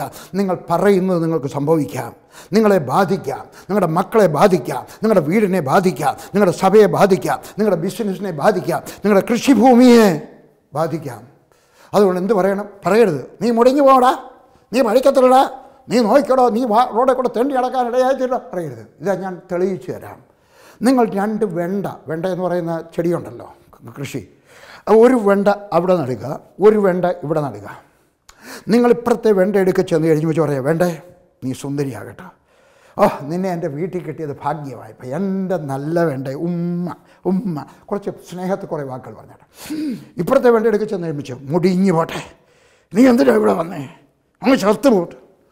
1 മാസം കഴിയുമ്പോൾ അതിന് ശ്രദ്ധിച്ചാട്ടെ, ഇത് തഴച്ച് വളരാൻ തുടങ്ങും. സയൻറ്റിസ്റ്റുമാർ പറയുന്ന 2 പശുക്കളൊക്കെ പറഞ്ഞാട്ടെ, ഒന്നിൻ്റെ പാല് കൂടും, മറ്റേതിൻ്റെ പാല് കുറയും. അതുകൊണ്ട് പറയുന്നത് കേട്ടാട്ടെ, നിങ്ങൾ നെഗറ്റീവായിട്ട് നിങ്ങളോട്, നിങ്ങളുടെ ശരീരത്തോട്, നിങ്ങളുടെ വീടിനോട്, നിങ്ങളുടെ വാഷിംഗ് മെഷീനോട്, നിങ്ങളുടെ കാറിനോട്, നിങ്ങളുടെ പേഴ്സിനോട് സംസാരിക്കരുത്. ഹല്ലേലൂയ. 23 വാക്യം. അന്നേരം ഭാര്യ എന്താ പറഞ്ഞു, എൻ്റെ ദൈവമേ, ഇയാളെ കെട്ടാനുള്ള ഗതികേട് എനിക്കുണ്ടായല്ലോ, ഇതിനേക്കാൾ നല്ലത് ആദ്യം വന്ന കല്യാണാലോചന അയാളുടെ കൂടെ പോയാൽ മതിയായിരുന്നു. ഈ സ്ത്രീ എൻ്റെ നാട്ടുകാരിയല്ലായിരുന്നു, നിങ്ങളുടെ നാട്ടുകാരനായിരുന്നു. അതെന്ന് ചിലപ്പോൾ ഇനി പറയുന്നത് കേട്ടാട്ടെ, ചിലപ്പോൾ നിൻ്റെ ഭർത്താവിന്, ചിലപ്പോൾ നിൻ്റെ ഭാര്യയ്ക്ക് നിരാശ വരാം, വേദന വരാം, വിഷാദം വരാം. ആ സമയത്ത് ഭാര്യ മറ്റേ തുണ വിഷാദിച്ചിരിക്കുന്നവരേക്കാൾ, വേദനയോടെ ഇരിക്കുന്നവരേക്കാൾ, ദുഃഖത്തോടെ ഇരിക്കുന്നവർ, നിരാശപ്പെട്ടിരിക്കുന്നവരേക്കാൾ എന്താ പറയണം? പ്രോത്സാഹനത്തിൻ്റെ വാക്കുകൾ പറയുക. ഹല്ലേലൂയ. എൻകറേജ് ചെയ്യുക, തല പിടിച്ച് ഉയർത്തുക. ഹല്ലേലൂയ. എനിക്കൊരിക്കൽ ഓർമ്മയുണ്ട്, എവിടെ വെച്ചായിരുന്നു, ഈ വീട്ടിലാണെന്ന് തോന്നുന്നു, താഴത്തെ വീട്ടിലാണ്, എവിടെയാണ്. ഞാൻ അങ്ങനെ നിരാശപ്പെടത്തില്ല. നിരാശപ്പെട്ട് കഴിഞ്ഞാൽ 5 മിനിറ്റ് നേരത്തെ കാര്യമുള്ളൂ, അതിപ്പോഴത്തേക്ക് 2-3-4 വാക്യങ്ങൾ ഓർക്കും, എൻ്റെ നിരാശ അങ്ങ് മാറിപ്പോകും. പക്ഷേ അന്നത്തെ നിരാശ വലുതായിരുന്നു. ഞാൻ ആഹാരം കുറച്ച് കഴിച്ച് വെച്ച് പോയി കിടന്നു. ഞാൻ അവിടെ കിടന്ന് ശ്വാസമൊക്കെ ഇട്ടുകൊണ്ടിരിക്കുകയാണ്. ലില്ലിയുടെ അടുക്കൽ വന്നു, ഭർത്താവ് ചിന്തിച്ചാട്ടെ, എൻ്റെ അടുക്കൽ വന്നിരുന്നു, എൻ്റെ നെഞ്ചത്ത് കൈ ഓടിച്ചുകൊണ്ട് പറഞ്ഞു, അച്ചായൻ ഇങ്ങനെ കിടക്കാനുള്ളതല്ല, അച്ചായൻ ആരാണെന്നറിയാമോ? ദൈവത്തിൻ്റെ അഭിഷക്തനാണ്. അച്ചായൻ ആരാണെന്നറിയാമോ? ദൈവം തിരഞ്ഞെടുത്താണ്. അച്ചായൻ ആരാണെന്നറിയാമോ? യഹൂദയുടെ സിംഹം അച്ചായൻ. ഞാൻ ചാടി എഴുന്നേറ്റ് പറഞ്ഞു, അവൻ നല്ലവനല്ലോ, അവൻ്റെ ദൈവം എന്നേക്കുമുള്ളത്. എന്താ കാര്യം? എൻ്റെ ഇണ എന്നെ പ്രോത്സാഹിപ്പിച്ചത് കാരണം. എൻ്റെ കൂടപ്പുറപ്പ് എൻ്റെ ശബ്ദം കേൾക്കുക. നിൻ്റെ ഇണ നിരാശനായി കഴിയുമ്പോൾ, നിൻ്റെ തുണ വേദനയിലായിരിക്കുമ്പോൾ, പ്രയാസത്തിന് നെഗറ്റീവായിട്ട് സംസാരിക്കുന്ന സമയത്ത് ഇയാളെ കെട്ടിയല്ലോ, എവിടെ കെട്ടിയല്ലോ, എവിടെയാണോ കെട്ടിയത് എന്ന് പറയാതെ പ്രോത്സാഹിപ്പിക്കുക. 24-ാമത്തെ വാക്യം. ഹല്ലേലൂയ. അനന്തരം സ്ത്രീ ഒരു മകനെ പ്രസവിച്ചു. ദൈവത്തിൻ്റെ ദൂതൻ പറഞ്ഞതുപോലെ തന്നെ, ദൈവത്തിൻ്റെ വചനം പോലെ തന്നെ സംഭവിച്ചു. അവന് ശിംശോൻ എന്ന് പേരിട്ടു. ശിംശോൻ എന്നുള്ള വാക്കിൻ്റെ അർത്ഥം സാംസൺ എന്നാണ്. സാംസൺ എന്ന് പറഞ്ഞാൽ സൂര്യനെ പോലെയുള്ളവൻ. നിങ്ങളുടെ മക്കൾക്ക് നല്ല പേരിടണം. ഹല്ലേലൂയ. പേരിട്ടു. ബാലൻ വളർന്നു. യഹോവ അവനെ അനുഗ്രഹിച്ചു. ദൈവം പറഞ്ഞതുപോലെ ദൈവം ചെയ്തു തുടങ്ങി. സോരയ്ക്കും ഇസ്രായേലിനും മധ്യയുള്ള മഹാദാനിൽ വെച്ച് യഹോവയുടെ ആത്മാവിനെ ഉദ്യമിപ്പിച്ചു തുടങ്ങി എന്ന് പറഞ്ഞാൽ ദൈവത്തിന് ചെയ്യാനുള്ളതെല്ലാം ചെയ്തു. ഹല്ലേലൂയ. ദൈവത്തിൻ്റെ ആത്മാവ് അവൻ്റെ മേൽ വന്നു. പഴയ നിയമത്തിൽ വരുന്നു പോന്നു. എന്നാൽ പുതിയ നിയമത്തിൽ അങ്ങനെയല്ല. അത് നദി പോലെ വരുന്നു, ഒഴുകിക്കൊണ്ടേയിരിക്കും, നിറവിന് ഒഴുകിക്കൊണ്ടേയിരിക്കും, വന്നു പോവുകയല്ല. പിന്നെയോ അതെപ്പോഴും കാണും. ആരാണ് ശിംശോൻ? അവൻ സോര എന്ന് പറഞ്ഞ ദേശക്കാരൻ. അവൻ ദാൻ ഗോത്രക്കാരൻ. ഇത് ഫിലിസ്ത്യരുടെ ദേശത്തിൻ്റെ അതിർത്തിയാണ്. ശത്രുവിനെ തോൽപ്പിക്കാൻ അവരുടെ ഇടയിൽ നിന്നും ദൈവം ഒരാളിനെ എഴുന്നേൽപ്പിച്ചാണ്. മനസ്സിലായോ? ശത്രുവിനെ തോൽപ്പിക്കാൻ ദൂരെ നിന്നൊരാളിനെ കൊണ്ടുവരികയല്ല, അവരുടെ അതിരിൽ നിന്ന് ദൈവം ഒരാളിനെ എഴുന്നേൽപ്പിക്കുകയാണ്. ഇന്ത്യയുടെ സുശേഷീകരണത്തിന് വേണ്ടി, ഇന്ത്യക്ക് വേണ്ടി ദൈവം എഴുന്നേൽപ്പിക്കുന്ന ഒരു ഇന്ത്യക്കാരനെ ആയിരിക്കും, ബില്ലിഗ്രാമിനെ ആയിരിക്കത്തില്ല. ഒരു ഇന്ത്യക്കാരനെ എഴുന്നേൽക്കും. ഇന്ത്യക്കാരനെ എഴുന്നേൽപ്പിച്ചാൽ പോകാതിരിക്കുമ്പോഴായിരിക്കും ദൈവത്തിന് വേറൊരു ദേശത്തു നിന്ന് ഒരാളിനെ കൊണ്ടുവരേണ്ട ആവശ്യം. എൻ്റെ ദൈവം നിങ്ങൾ ആരെയോ വിളിക്കുകയാണ്. വടക്കേ ഇന്ത്യക്ക് പോകുക, കാശ്മീരിലേക്ക് പോകുക, പഞ്ചാബിലേക്ക് പോകുക, ബീഹാറിലേക്ക് പോകുക, നേപ്പാളിലേക്ക് പോകുക, ഒറീസയിലേക്ക് പോകുക, മഹാരാഷ്ട്രയിലേക്ക് പോകുക. നമ്മൾ പോകാത്തതിനാലാണ് വേല നടക്കാത്തത്. ദൈവം എഴുന്നേൽപ്പിച്ചു. ദാൻ ഗോത്രത്തിൽ നിന്നുള്ളവരെ എഴുന്നേൽപ്പിച്ചു. ശത്രുവിനെ തോൽപ്പിക്കാൻ അവരുടെ ഇടയിൽ നിന്ന് ഒരാളിനെ എഴുന്നേൽപ്പിച്ചു. ദൈവം എഴുന്നേൽപ്പിക്കുക മാത്രമല്ല, അവൻ ആത്മിക ബലം കൊടുത്തു. ദൈവം ചെയ്യാനുള്ളത് ദൈവം ചെയ്തു. പക്ഷേ അവനത് നിലനിർത്തിയില്ല. അവൻ യൗവനക്കാരനായി കഴിഞ്ഞപ്പോൾ അവന് ദൈവം കൊടുത്ത കൃപാവരങ്ങൾ അവൻ നഷ്ടപ്പെടുത്തി. ദൈവം കൊടുത്തത് അവൻ ദുരുപയോഗപ്പെടുത്തി. ഈ തെറ്റ് നിനക്ക് സംഭവിക്കരുത്. നിൻ്റെ ശരീരഘടന, നിൻ്റെ പാട്ട്, നിൻ്റെ പ്രസംഗം, നിൻ്റെ സൗന്ദര്യം, നിൻ്റെ സമ്പത്ത്, നിൻ്റെ കാറ്, നിൻ്റെ ജോലി, നിൻ്റെ അഭിഷേകം നീ ദുരുപയോഗപ്പെടുത്തരുത് കേട്ടോ. ആരാണ്ടോടൊക്കെ ഞാൻ സംസാരിക്കുകയാണ്. He ruined himself. അവൻ ഇതൊക്കെ ദുർവിനിയോഗം ചെയ്തപ്പോൾ അവൻ തന്നെത്താനാണ് നശിച്ചു പോയത്. 14-ാം അധ്യായത്തിൻ്റെ 1-ാമത്തെ വാക്യം. അനന്തരം ശിംശോൻ തിമ്നയിലേക്ക് ചെന്നു. തിമ്നയിൽ ഒരു ഫെലിസ്ത്യ കന്യകയെ കണ്ടു. അവൻ്റെ കണ്ണിനകത്തോട് അവൻ പാപം ചെയ്യാൻ തുടങ്ങി. ഫെലിസ്ത്യ പെൺകുട്ടിയെ കണ്ടു. 2-ാമത്തെ വാക്യം. അവൻ വന്ന് തൻ്റെ അപ്പനോടും അമ്മയോടും അറിയിച്ചു, ഞാൻ തിമ്നയിൽ ഒരു ഫെലിസ്ത്യ കന്യകയെ കണ്ടിരിക്കുന്നു, അവളെ എനിക്ക് ഭാര്യയായിട്ട് എടുക്കണമെന്ന് പറഞ്ഞു. നമ്മൾ പലരെയും കാണും. കല്യാണം കഴിക്കാത്തവരുടെയൊക്കെ പറയട്ടെ, കല്യാണം കഴിച്ചവരുടെക്കലും പറയട്ടെ. നമ്മൾ ജോലി ചെയ്യുന്ന സ്ഥലത്ത് ചിലപ്പം നമുക്ക് നമ്മുടെ ഭാവനയിലുള്ള ഒരു പെൺകുട്ടിയെപ്പോലെ ഒരു പെൺകുട്ടിയെ കണ്ടെന്ന് വരാം. നമ്മുടെ ഭാവന ചിലപ്പോൾ അവിടെ പേര് ഐഷ ബീവി എന്നായിരിക്കാം, അല്ലെങ്കിൽ കല്യാണിക്കുട്ടി എന്നായിരിക്കാം. നമ്മുടെ ഭാവനയിലുള്ള ഒരു പെണ്ണിനെ പോലെ, അല്ലെങ്കിൽ ഒരു മോഹൻലാൽ എന്നുള്ള ഒരു പേര് ഒരു ഒരു ഒരു കൂടെ ജോലി ചെയ്യുന്ന ഒരു മനുഷ്യനായിരിക്കാം. അങ്ങനെയുള്ളവരെയൊക്കെ കണ്ടു കഴിയുമ്പോൾ വീട്ടിൽ വന്നു കഴിയുമ്പോൾ ബഹളം ഉണ്ടാക്കരുത്. എനിക്ക് അവളെ തന്നെ ഇംഗ്ലീഷിനകത്ത് എങ്ങനെ ഗെറ്റ് ഹെർ ഫോർ മീ. ഇന്ന് പല പെൺകുട്ടികളും പല പുരുഷന്മാരും ഇതാണ്, എനിക്ക് അവളെ മതി, അല്ലെങ്കിൽ ഞാൻ കല്യാണം കഴിക്കുന്നില്ല. ചുമ്മാ പറയാം കേട്ടോ, കല്യാണം കഴിച്ചില്ലെങ്കിൽ ഞാൻ ഒളിച്ചോടിപ്പാൻ പ്ലാൻ ഇടുക. ഹല്ലേലൂയ. അഭിഷേകം പോയാലും വേണ്ടിയില്ല, അവന് കണ്ണിന് രസിച്ചവളെ വേണമെന്നുള്ള വാശി പിടിക്കുകയായിരുന്നു. അല്ലെങ്കിൽ നിങ്ങൾക്ക് യഹൂദയെ പറ്റി കാണാം. ഉൽപ്പത്തി പുസ്തകം 38-ാം അധ്യായത്തിൻ്റെ 2-ാമത്തെ വാക്യം. അവനും ഈ അബദ്ധം കാണിച്ചു. ആരാണ് യഹൂദ? ദൈവത്തിൻ്റെ ദാവീദിൻ്റെ പിതാവായിട്ട് വല്യപ്പച്ചനായിട്ട് ദൈവം തിരഞ്ഞെടുത്തവൻ, അനുഗ്രഹം മാത്രം കിട്ടിയവൻ. അവനും പോഷത്വം കാണിച്ചു. എന്താണ്? അവന് ഒരു കനാന്യൻ്റെ മകളെ കണ്ടു കഴിഞ്ഞപ്പോൾ പറഞ്ഞു, എനിക്കും അവളെ വേണം. അവൻ്റെ മകനും അത് തന്നെ തെറ്റ് ചെയ്തു. നീ തെറ്റ് ചെയ്ത് കഴിഞ്ഞാൽ നീ ഒരു ബഷീറിനെ കെട്ടി, വേറൊരുത്തൻ നിൻ്റെ മോൻ പോയിട്ട് വേറെ ഒരുത്തെ കെട്ടിയാലോ? ചന്തപ്പോഴാ മീൻ വയ്ക്കാൻ ഒരു പെണ്ണിരിക്കുന്നു, അവളെ കെട്ടിയാലോ? നീ കെട്ടാമെങ്കിൽ അവൾക്കെന്താ കെട്ടിയ? നീ കെട്ടാമെങ്കിൽ അവനെന്താ കെട്ടിയ? മീൻ വിൽക്കുന്നവരുടെ മോളെ കെട്ടിയിരുന്ന് ഞാൻ പറഞ്ഞില്ല. പക്ഷേ IAS കാരനല്ല കെട്ടേണ്ടത്, MBBS കാരനല്ല കെട്ടേണ്ടത്, അല്ലേ? ചായക്കടയിൽ നിന്ന് അയ്യോ ഞാൻ പറഞ്ഞതിൻ്റെ അർത്ഥം ആ ചായക്കടയിൽ ജോലി ചെയ്യാൻ കെട്ടാൻ യോഗ്യതയുള്ളവൻ അവളെ കെട്ടട്ടെ. പക്ഷേ അന്യമതത്തിലേക്ക് പോകാൻ പാടില്ല, അന്യമതത്തിലേക്ക് പോകാൻ പാടില്ല. ഏശാവും അതേ തെറ്റ് തന്നെയാണ് ചെയ്തത്. ഉൽപ്പത്തി പുസ്തകം 26-ാം അധ്യായത്തിൻ്റെ 34-ാമത്തെ വാക്യം. ഹിത്യരുടെ 2 സ്ത്രീകളെ കല്യാണം കഴിച്ചു. 35-ാമത്തെ വാക്യം. ഇവർ ഇസ്ഹാക്കിനും റിബേക്കായ്ക്കും മനോവ്യസന കാരണമായി തീർന്നു. ഞാൻ പറയുന്നത് കേട്ടാട്ടെ, അമ്മ ഇഷ്ടമുള്ള അന്യമതക്കാരിയെ കെട്ടിയിട്ട് ആരെങ്കിലും സമാധാനത്തോടെ താമസിക്കുന്ന മാതാപിതാക്കന്മാർ സമാധാനത്തോടെ താമസിക്കാനൊക്കെ പറഞ്ഞതാണ്. അവരുടെയൊക്കെ പോയി ഞാൻ ചിലപ്പോഴൊക്കെ ചില മാസികക്കകത്തൊക്കെ വായിച്ചിട്ടുണ്ട്. ഇന്നാരെ കെട്ടി രണ്ടുപേരും രണ്ട് മതക്കാരെ വളരെ സമാധാനമുണ്ടെന്ന് അവർ അതിനകത്ത് പറഞ്ഞു. അത് മാസികക്കാരുടെയൊക്കെ ചുമ്മാ പറഞ്ഞാൽ. അവരുടെയൊക്കെ പോയി ചോദിച്ചാട്ടെ, ക്രിസ്ത്യാനിയായ പെൺകുട്ടിയോട് ചോദിച്ചാട്ടെ, ക്രിസ്ത്യാനിയായ പുരുഷനോട് ചോദിച്ചാട്ടെ, നിങ്ങളുടെ വിശ്വാസം കാത്തു സൂക്ഷിക്കാൻ നിങ്ങൾക്ക് കഴിഞ്ഞോ? ഇല്ല. ഒരാൾ പറയട്ടെ, എൻ്റെ വിശ്വാസം കാത്തു സൂക്ഷിക്കാൻ എൻ്റെ മക്കളെ അതുപോലെ വളർത്തിയെടുക്കാൻ എനിക്ക് സാധിച്ചു. അതുകൊണ്ട് ഞാൻ എന്തിനാ ഇത്രയും വെപ്രാളപ്പെട്ട് പറയുന്നറിയാം, ഈ അബദ്ധം കാണിക്കരുത്. ശിംശോൻ കാണിച്ച അബദ്ധം നിങ്ങൾ കാണിക്കരുത്. ഏശാവ് കാണിച്ച അബദ്ധം നിങ്ങൾ കാണിക്കരുത്. യഹൂദ കാണിച്ച അബദ്ധം നിങ്ങൾ കാണിക്കരുത്. അന്യമതക്കാരിയായിട്ടുള്ള, അന്യദൈവങ്ങളെ ആരാധിക്കുന്നതായിട്ടുള്ള വേറൊരാളിന് വിവാഹം കഴിക്കാൻ പാടില്ല. ഹല്ലേലൂയ. ഇവിടെ മനോഹയും ഭാര്യയും മോൻ്റെ പറഞ്ഞു. 3-ാമത്തെ വാക്യം, പൊന്നുമോനെ അഭിഷക്ത, ദൈവത്തിൻ്റെ സ്വപ്നമേ, അബ്രഹാമിൻ്റെ, ഇസാക്കിൻ്റെ, യാക്കോവിൻ്റെ ദൈവ കഥകളൊക്കെ ഞങ്ങൾ നിന്നോട് പറഞ്ഞു തന്നിട്ടില്ലയോ? എന്നിട്ട് അവനെന്താ പറഞ്ഞു? എനിക്ക് അവളെ എടുത്തു തരണം, എനിക്ക് അവളെ ബോധിച്ചിരിക്കുന്നു. ഇംഗ്ലീഷിനകത്ത് get her for me, she പ്ലീസത്ത് me well.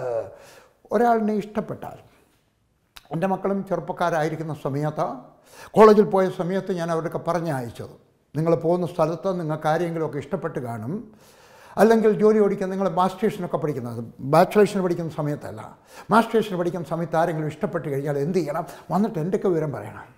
ഞാൻ അപ്രൂവ് ചെയ്തെങ്കിൽ മാത്രമേ അടുക്കാൻ പാടുള്ളൂ.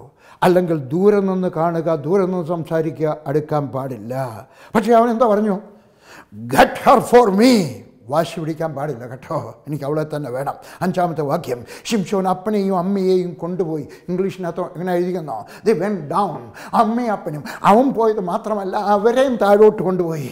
നീ അന്യജാതിക്കാരിയെ കെട്ടാൻ പോകുന്ന സമയത്ത്, നീ അന്യജാതിക്കാരനെ കെട്ടാൻ പോകുന്ന സമയത്ത് നീ താഴേക്ക് പോവുകയാണ് കേട്ടോ. You are going down. 8-ാമത്തെ വാക്യം, അവൻ ചത്തതിനെ കൊന്നു, തൊട്ടു. പാടില്ല. നാസിർ വ്രതക്കാരനാ, മരിച്ചതിനെ ഒന്നും തൊടാൻ പാടില്ലെന്ന് എഴുതി വെച്ചിട്ടുണ്ട്.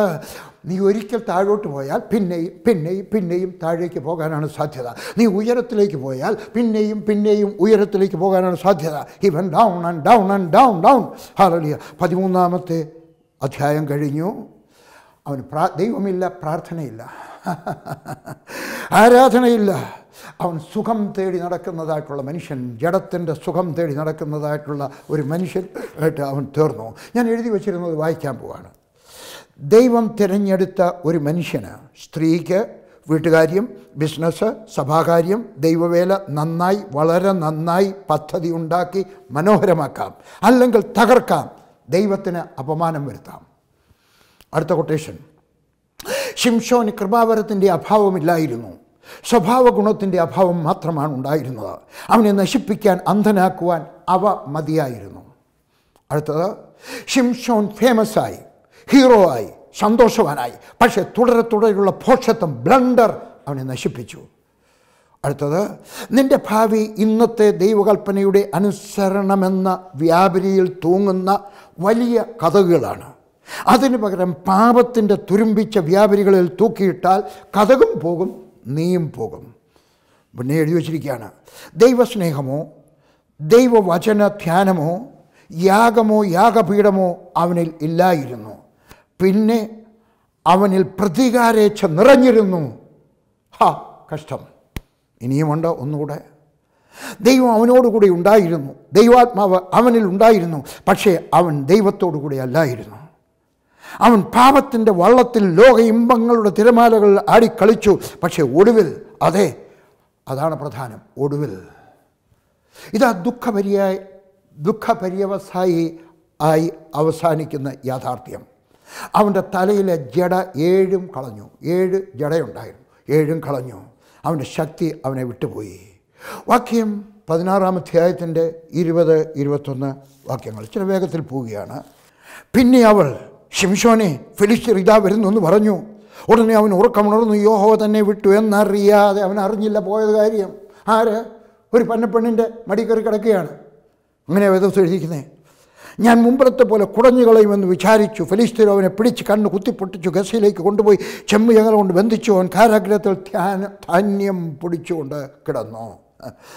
ദൈവം പറഞ്ഞതല്ലേ തലമുടി മുറിക്കരുതെന്ന്. അവൻ്റെ മുടിയിൽ ദൈവകൃപയുണ്ടായിരുന്നു. ഞാൻ നേരത്തെ പറഞ്ഞത് വീണ്ടും പറയുകയാണ്, നമുക്ക് മുടി നീട്ടി വളർത്തണമെന്നല്ല ഇതിൻ്റെ അർത്ഥം. അദൃശ്യമായ സഭ, അദൃശ്യമായ കൃപാവരം. 23-ാമത്തെ വാക്യം. അനന്തരം ഫെലിസ്ത്യ പ്രഭുക്കന്മാർ നമ്മുടെ വൈരിയായ ശിംശോനെ നമ്മുടെ ദേവൻ നമ്മുടെ കയ്യിൽ ഏൽപ്പിച്ചിരിക്കുന്നു എന്ന് പറഞ്ഞു. തങ്ങളുടെ ദേവനായ ദാഗോന് ഒരു വലിയ ബലി കഴിക്കാനും ഉത്സവം ഘോഷിക്കുവാനും ഒന്നിച്ച് കൂടി വന്നു. നമ്മുടെ ദേവൻ നമ്മുടെ കയ്യിൽ നമ്മുടെ ശത്രുവിനെ, ആ ഹല്ലേലൂയ പറയുന്നവനെ, ആ വേദപുസ്തകം കൊണ്ട് നടക്കുന്നവനെ, ആ പ്രൈസ് ദി ലോർഡ് പറയുന്ന സഹോദരിയെ നമ്മുടെ കയ്യിൽ ഏൽപ്പിച്ചിരിക്കുന്നു. അല്ല, നിങ്ങളുടെ ദൈവമല്ല ഏൽപ്പിച്ചത്, അവൻ്റെ പാപമായിരുന്നു.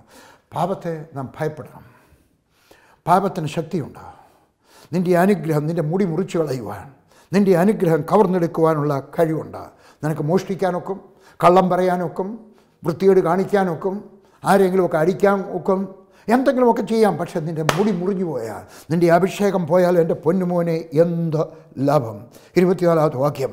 പുരുഷാരം അവനെ കണ്ടപ്പോൾ നമ്മുടെ ദേശം ശൂന്യമാക്കുകയും നമ്മൾ അനേകരെ കൊല്ലുകയും ചെയ്ത് നമ്മുടെ വൈരിയെ നമ്മുടെ ദേവൻ നമ്മുടെ കയ്യിൽ ഏൽപ്പിച്ചിരിക്കുമെന്ന് പറഞ്ഞു. തങ്ങളുടെ ദേവനെ പുകഴ്ത്തി അവനെ മുമ്പിൽ നിർത്തിക്കൊണ്ട് 25-ാമത്തെ വാക്യം. അവർ ആനന്ദത്തിലായപ്പോൾ നമ്മുടെ മുമ്പിൽ കളിക്കാൻ ശിംശോനെ കൊണ്ടുവരുവിനെന്ന് പറഞ്ഞു. ശിംശോനെ കാരാഗത്തിൽ നിന്ന് വരുത്തി അവൻ അവരുടെ മുമ്പിൽ കളിച്ചു. തൂണുകളുടെ ഇടയിലായിരുന്നു അവനെ നിർത്തിയിരുന്നു. വേദനാജനകമായ ഒരു കഥ. ആരായിരുന്നു അവൻ? വലിയ ക്രൂസൈഡിൽ പ്രസംഗിച്ച ആള്. ആരാണ് അവൻ? രോഗികളെ സൗഖ്യമായ മനുഷ്യൻ. ആരാണ് അവൻ? വലിയ വലിയ വലിയ കാര്യങ്ങൾ ദൈവത്തിന് വേണ്ടി ചെയ്ത് നല്ല സഭകൾ സ്ഥാപിച്ച മനുഷ്യൻ.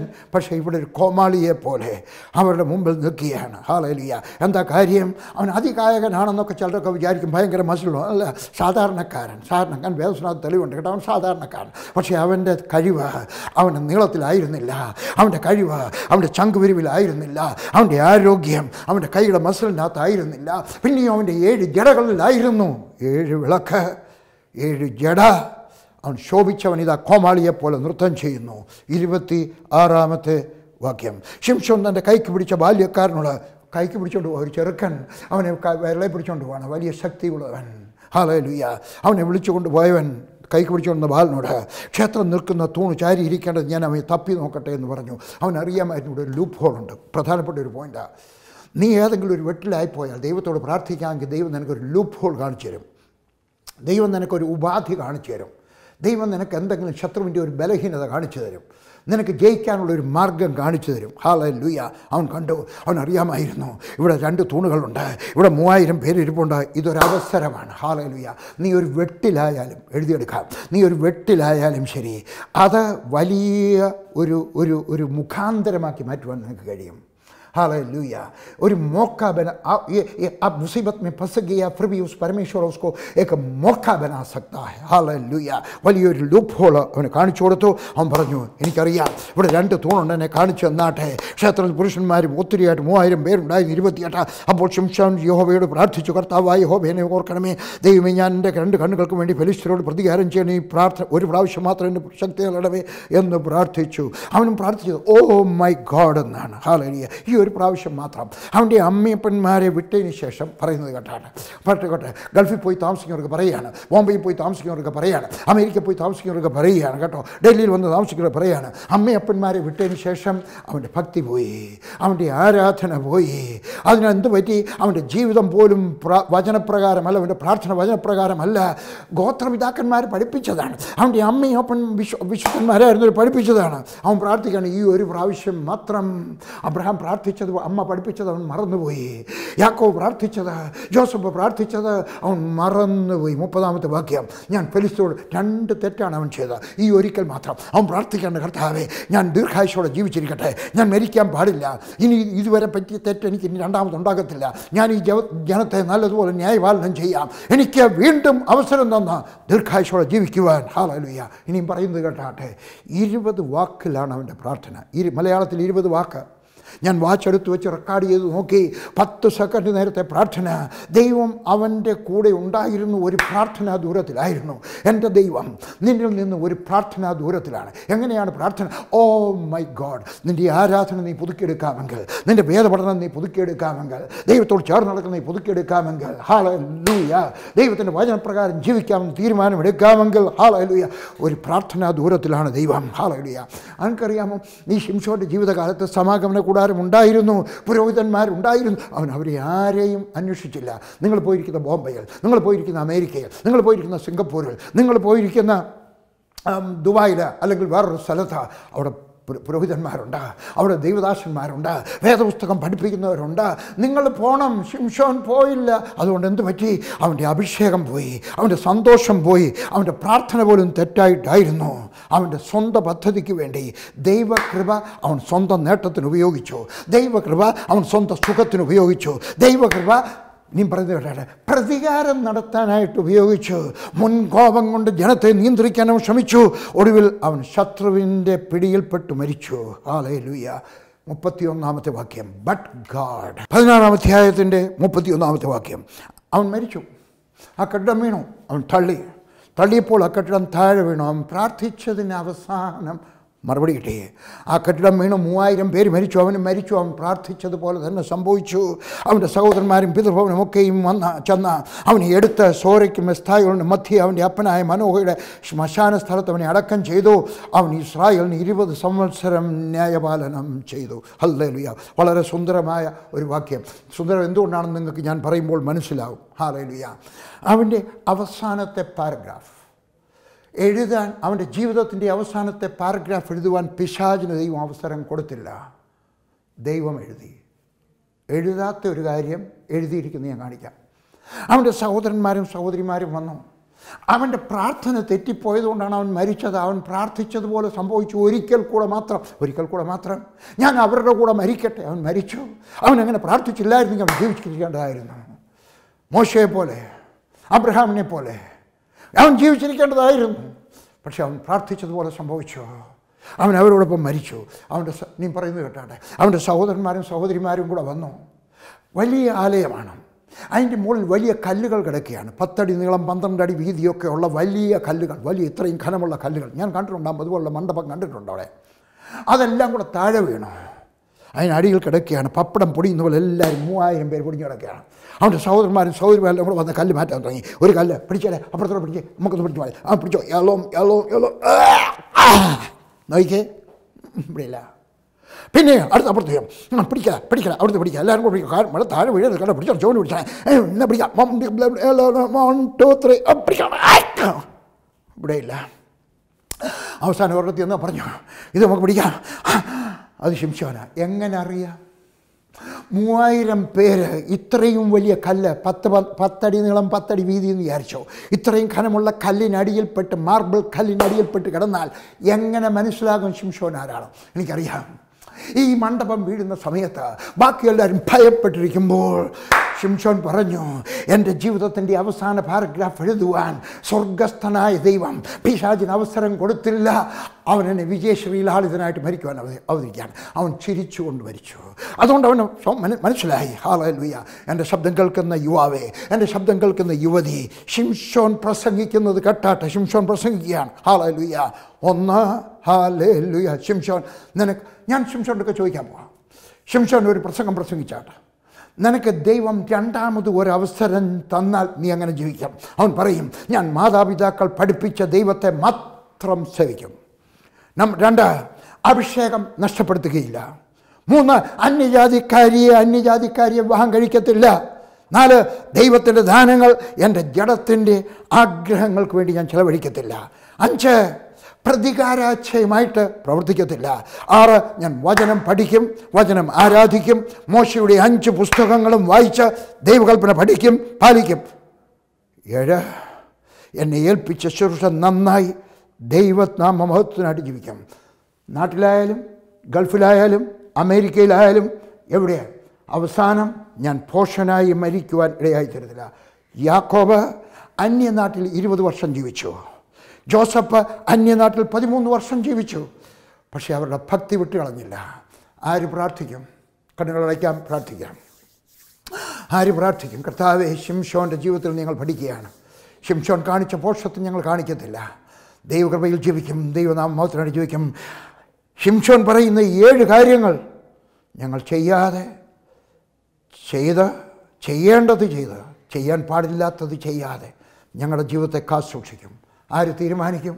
ഞാൻ ഇന്ന് ദൈവവൈതലായി ജീവിക്കും. ഇന്നു മുതൽ ദൈവവൈതലായിട്ട് ജീവിക്കും.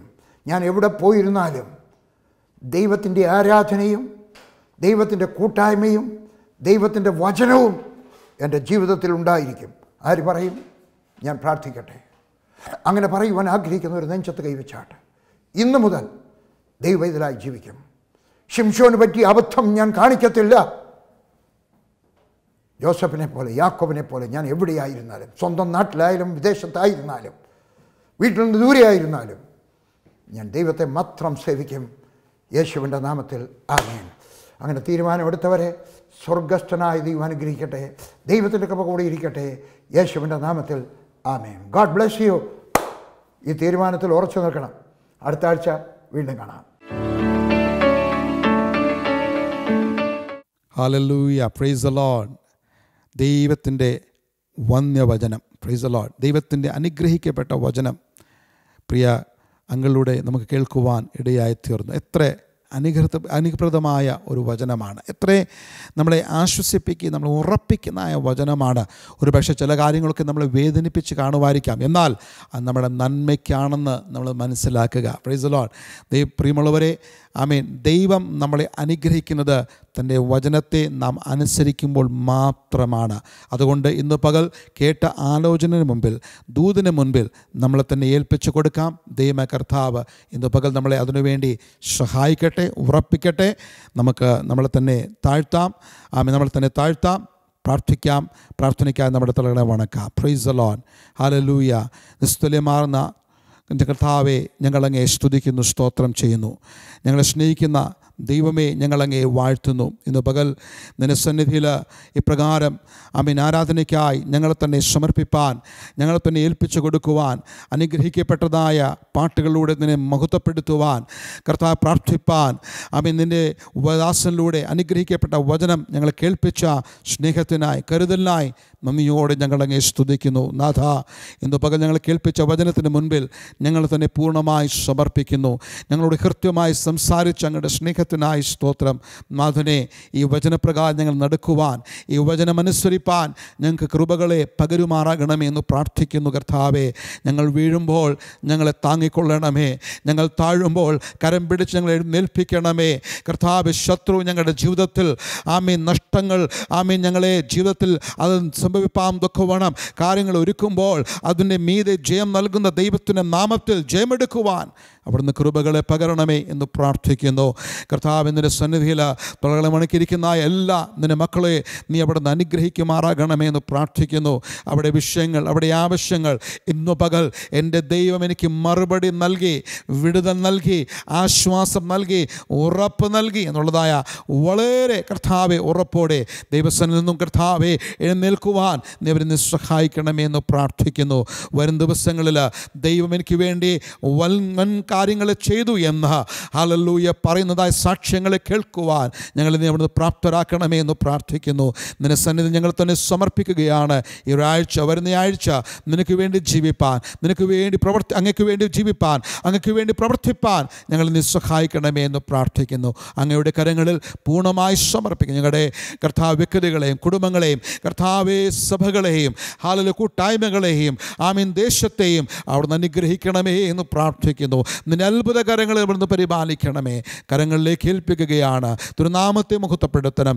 യേശുക്രിസ്തുവിൻ്റെ നിസ്തുല്യമാർന്ന നാമത്തിൽ തന്നെ ആമേൻ. നമ്മുടെ കരങ്ങൾ ഉയർത്താം. ആശീർവചനങ്ങളെ നമുക്ക് ഏറ്റെടുക്കാം. ഇപ്പോൾ പിതാവാം ദൈവത്തിൻ്റെ സ്നേഹം, പുത്രൻ തമ്പുരാൻ്റെ കൃപ നിരന്തരമായി നമ്മൾ നടത്തുന്ന ആശ്വസിപ്പിക്കുന്ന പരിശുദ്ധാത്മാവിൻ്റെ കൂട്ടായ്മ, സഹവാസം നാം പ്രാർത്ഥിച്ച ഒരു വിഷയത്തിന് മീതെ ഇന്നു മുതൽ നമ്മുടെ വാഴ്ത്തപ്പെട്ട കർത്താവിൻ്റെ രണ്ടാം വരവരെയും ഉണ്ടായിരിക്കുമാറാകട്ടെ. ആമേൻ. ഇന്ന് പകൽ ജീസസ് ഫാമിലിയിൽ ചേർന്ന് ദൈവത്തെ ആരാധിച്ച എല്ലാ പ്രിയ ദൈവമക്കൾക്ക് ഉള്ളതായ സ്നേഹത്തെ, വന്ദനത്തെ അറിയിക്കുന്നു. ഈ വരുന്ന ആഴ്ച ദൈവമായ കർത്താവ് നിങ്ങളെ അനുഗ്രഹത്തോടെ ജയത്തോടെ നടത്തുമാറാകട്ടെ. അടുത്തയാഴ്ച വീണ്ടും കാണുന്നവരെയും ദൈവിക പരിപാലന ദൈവം നമ്മൾ നടത്തുമാറാകട്ടെ. ദൈവം നിങ്ങളുടെ പ്രാർത്ഥനകൾക്ക് മറുപടികളെ നൽകിയിട്ടുണ്ടെങ്കിൽ ഞങ്ങളെ എഴുതി അറിയിക്കുവാൻ മറക്കരുത്. ജീസസ് ഫാമിലിയുടെ എല്ലാ ശുശ്രൂഷകളെ ഓർത്ത് നിശ്ചയമായി പ്രാർത്ഥിക്കുക. May God blesses. ദൈവം നമ്മളെ അനുഗ്രഹിക്കുമാറാകട്ടെ.